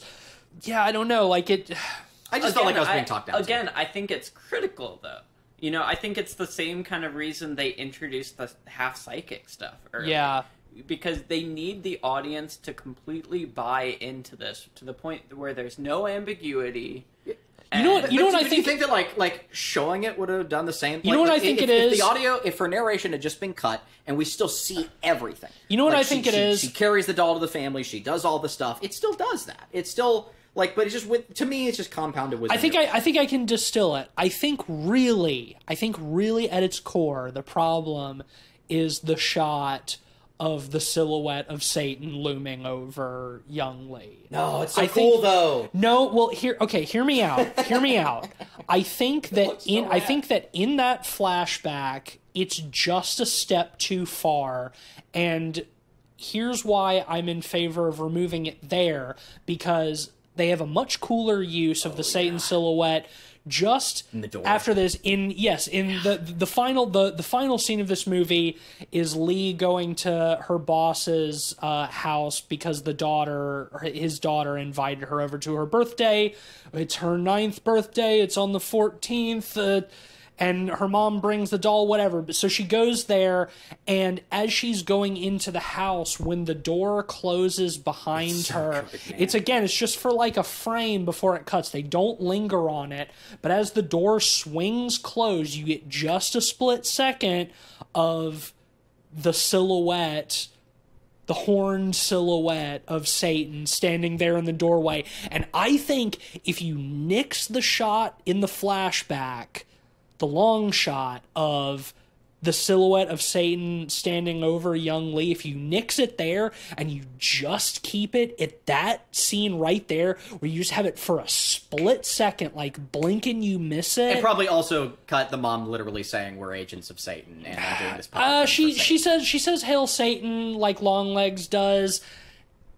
Again, it's on the nose, but like, she's under Longlegs' spell. He's hypnotized her. It's, hail Satan. At the very end, like after it's all over, like the last shot before the credits, is we cut back to Longlegs in the interrogation room mugging at the camera, and he says, "Hail Satan," but this time he does a kissy face. He goes, he kisses at the camera, and then credits. It's pretty great. Play T-Rex. Let's talk about that final sequence though with the family, like some more. It is really good. Yeah, it's terrifying. The turn of the film is this monologue where, it's essentially revealed that, like, this movie has never been a mystery. Like, it's all been kind of the work of Longlegs and Satan. Yeah. Kind of, pulling the strings and getting up to this point. Leading Lee to this moment, yeah. Yeah, and Lee goes to her boss's house and, quickly realizes that they are under the spell. Her mom's already there. She's delivered the doll. The family's under the spell. The young girl is kind of caressing the doll very lovingly, and there's some very stilted dialogue between the parents. Yeah.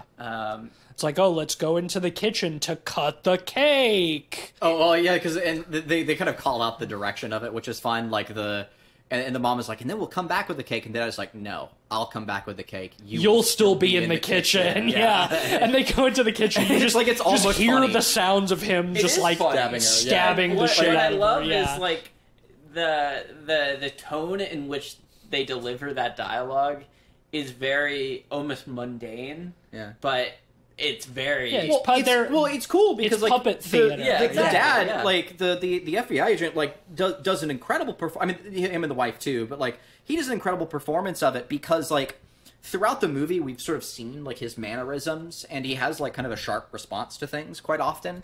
He's a nice foil to Lee in a lot of the movie in that like he is more expressive and emotional compared to Lee's kind of stoicism. He protects her and is also sort of a father figure to her too, which makes again this work even better. There's not just a family, right? Like it's this person is this whole family is like very like it have touched our protagonist and us, but he's shown off these certain mannerisms and they a lot of them are like just beneath the surface. Like his head will cock a little bit and like he'll say something and it'll end it a little bit sharp, like when he's saying these lines about the kitchen. And you can just feel that, much like Lee throughout this whole movie, like, he's just under the surface watching all of this happen as he's being puppeted, right? The whole family is. But, like, we know this because we've seen how he's acted before now, and he's so different from that. And it keeps trying to emerge, like, he knows, oh my god, this thing is going to make me kill my whole family, and it knows it, and there's nothing I can do about it. And it's chilling. I love how you get elements of that earlier in the movie. There's a voice recording of, like, a call to the police where one of the fathers is like, my family isn't my family. There's something about them. Yeah. And it's playing into those themes, right? Like, they are being controlled, but powerless to do anything about it, ultimately. Yeah. it's clear that the father went to the kitchen to kill. Yeah, I mean, you hear him stabbing her many times in the kitchen as Lee sort of stands on in horror, and he comes back in and tries to attack her. Lee shoots him. Then Lee shoots her mom, not before her mom gets to also mug the camera and say, "Hail Satan." Well, she pulls a knife. She pulls a knife and tries to attack her, so Lee's forced to shoot her own mother. And then she goes to try to break the spell on the daughter by shooting the doll, but every time she pulls the trigger, it's empty. Well, what's super important about that is before the mom dies, she says, "This has to happen, or else we'll be kind of writhing and burning and writhing and burning," or something like that. Oh, yeah. Oh, And- twist. She Yeah. specifically Twist and says, burn. "We'll twist and burn." Yeah. We'll twist and burn. And she says it the same way as twist and shout, because that's what the fucking Mansons wrote on the wall in blood. Which has been touched on a few times. yeah. So, like, yeah, no, that's a specific, like, reference to the Mansons. The Carver Earlier on in the literally film, they referenced say that Manson. there too, Yeah, because it's, earlier, it's the Manson family, Twist and it's burn, these, yeah. like, kind of satanic killings, like, it all plays back in. The mom also has some, like, hippie vibes that kind of Yeah. like resonate with that too. But no, I love that. It's that twist and shout. Like, we're all fucking... Oh, I mean, there's almost an element of, like, if this doesn't happen, the fate of things is almost going to be worse. Yeah, well, it kind of feels the like beast it will rise it from kind the of pit. yeah, it kind of feels like it doesn't. It's revelation. Yeah, it kind of feels like it doesn't matter. It's that, like, no matter what, they're all damned. Like, I mean, again, it's like the movie ends right after this, with the cut back to Longlegs saying "Hail Satan" and the credits roll going the opposite direction, down instead of up. Cute. And it's like, again, there's T-Rex plays for some reason. But it's like, yeah, it's so fucking bleak. It's like Satan wins in this. It's like everybody involved is damned. Like, The devil just got a crop of souls off of this one, and there's no hope of redemption or salvation or anything. Like, Well, God is dead. What's so horrifying to me about the ending is, where if the ritual was completed, you'd have some finality to things, or if she ended up shooting the doll, you'd have kind of the veil being lifted, much like what happened to her once the doll was shot. But because she wasn't able to shoot the doll, she keeps pulling the trigger and it doesn't the presence shoot. continues on past the edges of the frame of Satan this will continue to loom over everything. And So you mean Satan allowed her mom to blow up her doll earlier because it's necessary. It's like Satan allows what he wills. Well, because and that's why, again, she was allowed to grow up. She wasn't killed when she was 9 with her family because her mother became instrumental in setting up all of this for this final culmination. It was all by the allowance of Longlegs and the allowance of Satan. And it's worth noting too that, like, before we cut, she has a sort of look of, like, kind of giving up and acceptance. Like, she brings the gun down after she tries to shoot it a couple of times. Like, and that's where Satan. What does she have left? She's just killed her boss. I'll tell you what she has left. Mother. She has a doll and now a girl. She's become her mother in this, right? Like, or something. Because now the young girl is there with her. She has to protect it. The doll is still going to live, and likely the cycle will continue. What I was kind of expecting to happen, I'm glad it didn't, the beast has many heads. What I was expecting to happen is that she was going to shoot the doll and then walk out with the doll, like assuming that she'd shot the girl. Oh, she shot the kid. Like, that's instead. what I was expecting they were going to do. Is that I'm glad that they did. Me too. I'm glad, but like it is sort of like what you're setting up to think. Like, she's got the gun pointed at the doll, she's holding the girl, and it's like, oh no, she's actually going to kill the girl. And, but she'll have thought because of the puppetry or whatever. But no, they don't do that. Like, it just ends there. And in that respect, it is ambiguous. It does leave us wondering, but still, no matter what happens, it's not good. Yeah, I don't think it's really that ambiguous. It's just just a definitively bad ending. We just don't see it. It's just what I find especially horrifying about it is, like, it's almost sort of a classic Faustian bargain, right? Like, by allowing her to live, she's a witness to all of these horrors, because, like, atrocities are even worse when there's someone to kind of bear witness to Yeah. it. And this is something that I'm glad that the movie doesn't outright say, but obviously like its reference to the book of Revelation is like what is like the most quotable line from Revelation is when each of the angels opened the seal and he said, "Come and see." There's this aspect of somebody having to be in the case of Revelation, John being like the witness. You know, the angel opened the seventh seal, "Come and see," and I saw the pale horse, and like that is Look like at this shit. Exactly. Come and see. Look at this shit. Like you have to bear witness. That is the revelation. That's her. That's Lee in this. Like she is the witness. She is the one who is invited to come and see. Yeah. All right, we should probably rate this. This is maybe one of our longest episodes ever. Yeah, let's. Who wants to start? Not me. Oh, fuck. I'll start. Yeah, you start. I think I know what I'm going to give this. Honestly, like, I was a bit skeptical on the Oz Perkins train. Like, I had misgivings about Blackcoat's daughter. Still do to an extent. And this one the most. You should revisit it. I didn't like Gretel and Hansel all that much. But now I'm all aboard the fucking Oz Perkins train. Choo-choo. I think this is the perfect culmination of his skills as an aesthetician, I guess you could say. It perfectly nails the aesthetic, but also gives a little more to grasp and kind of avoiding ambiguity in this film. I think it becomes all the more horrifying, in my opinion. I love kind of the plays on police procedurals and kind of supernatural tinge stuff like Cure and Alan Wake 2 and Twin Peaks. I think this is a masterpiece. This is easily my favorite movie of the year. 5 out of 5. Yeah.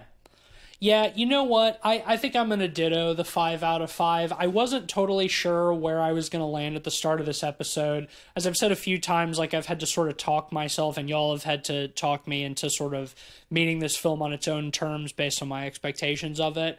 But yeah, you know, I do think that it is that it's really strong, and just the fact that like even though I came out of it with some misgivings, the fact that I have been like pretty much thinking about it nonstop for the last 24 hours, like even in my dreams, that says something. It's like that's something that sticks with you, and like I'm eager to see it again so I can come into it with a new viewing fully ready to meet it on its own terms. But you know what? Yes, I'm gonna ditto the 5 out of 5.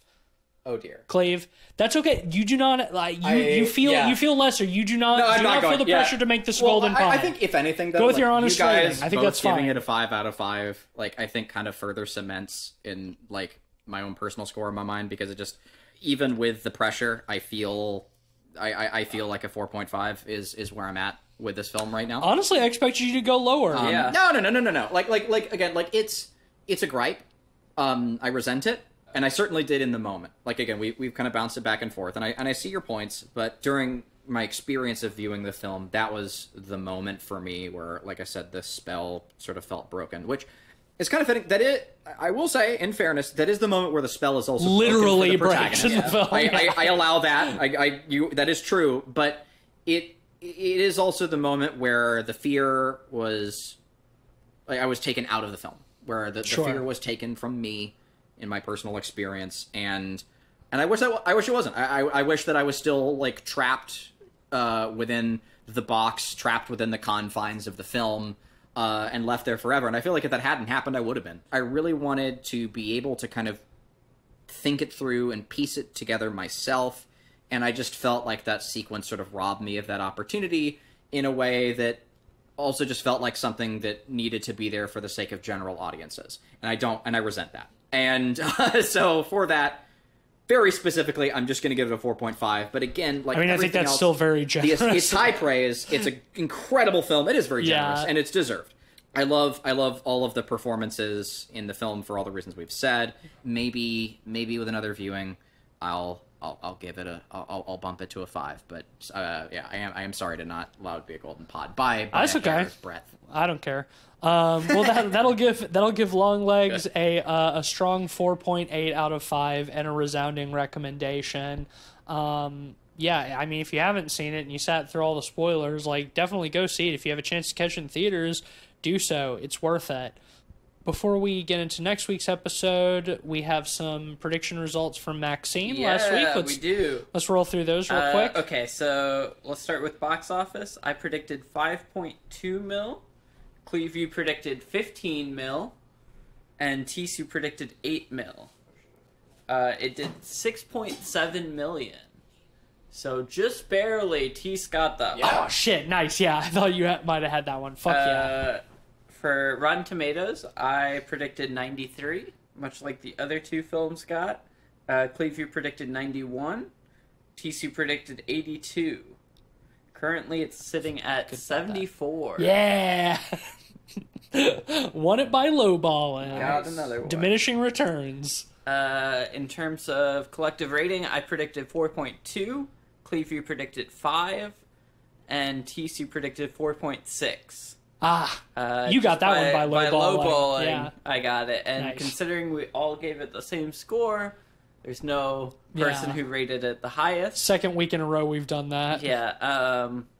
In terms of comments, I said at least one small cameo will make us laugh hard. And, you know, I could say Giancarlo Esposito or Kevin Bacon. Yeah, they both had they both had good moments. Clevie said movie good. Debatable. Kind of. Movie all right. Oh well, you can't win them all. TC said wildcard prediction. Maxine turns out to be the Night Stalker, and somehow frames Richard Ramirez for it. Yeah, Babe Ruth turning around and pointing into the backfield on that one. Although, I mean, her dad does kind of do that. He's not framing Richard. He's not framing Richard Ramirez, but he passing his killings off as Night Stalker slaying. So I don't know. There's something there. It's a bunt rather than a home run, maybe. You got 2 points, Tease. I got 1 point Nice. from that one. So all right. Well, next week.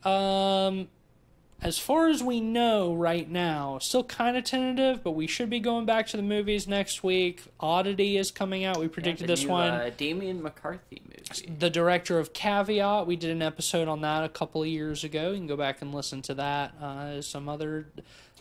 another supernatural movie with a doll in it. Yeah. So, yeah, come back and listen to that, presumably, next week. Yeah. Just because we've gone super fucking long, let's just skip the sponsor this week and wrap up. I'm with it. If you like the show, then please leave us a 5-star rating and review and share an episode with a friend or something. Help us get in more people's ears.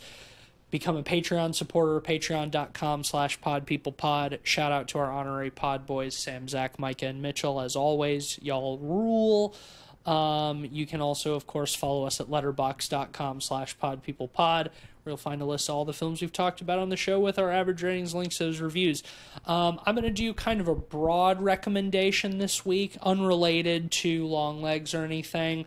At the time of recording, we just lost the great Shelley Duvall a couple of days ago. Obviously, I think what most people would recognize her from is The Shining, great film that we've talked about on the podcast that we love, of course. But I'm going to recommend some other, maybe lesser known and appreciated Shelley Duvall roles, specifically in the films of Robert Altman. Yeah. She was in a bunch of his shit.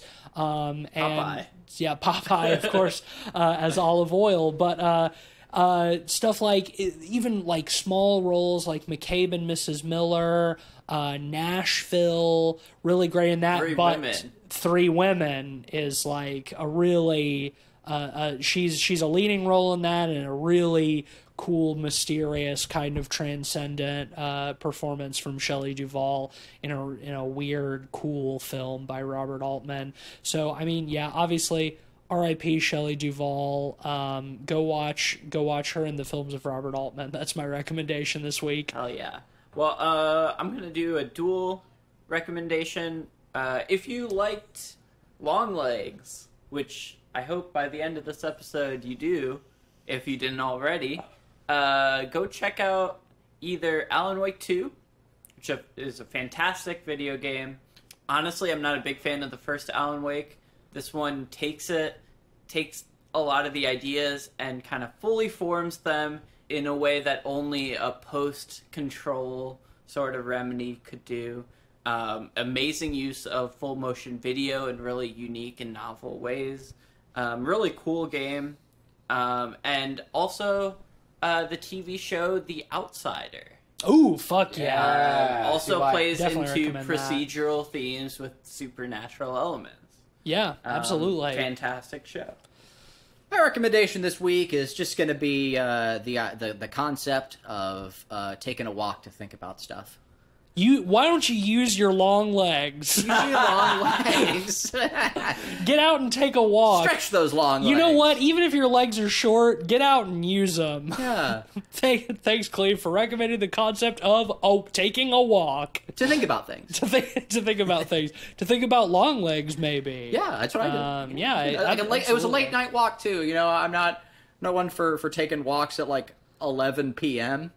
But it felt right. But I actually, specifically, I walked to a Duke Cathedral, and I just took a little while to look at the beautiful architecture at night. You know, I don't think I was allowed to be there. There's a security guard way down the way, but he never saw me. And I just kind of hung out and looked at the cathedral and figured, the Duke if he wants me campus to is leave, I'll leave. public. There are dorms there. I Yeah. think if you were lurking, then maybe they'd ask you to leave. I was working but a I little think bit, you can. but yeah. you know, that's fine. You know, Whatever. I'm not hurting anybody. This time. This time you're not. Take a walk. Yeah, Think about things. Take a walk. All right. Well, thank you for listening. And while you're walking, Bang the gong. Bang a gong and take a moment. Twist and shout a little bit. Take a moment to hail Satan. Hail Satan!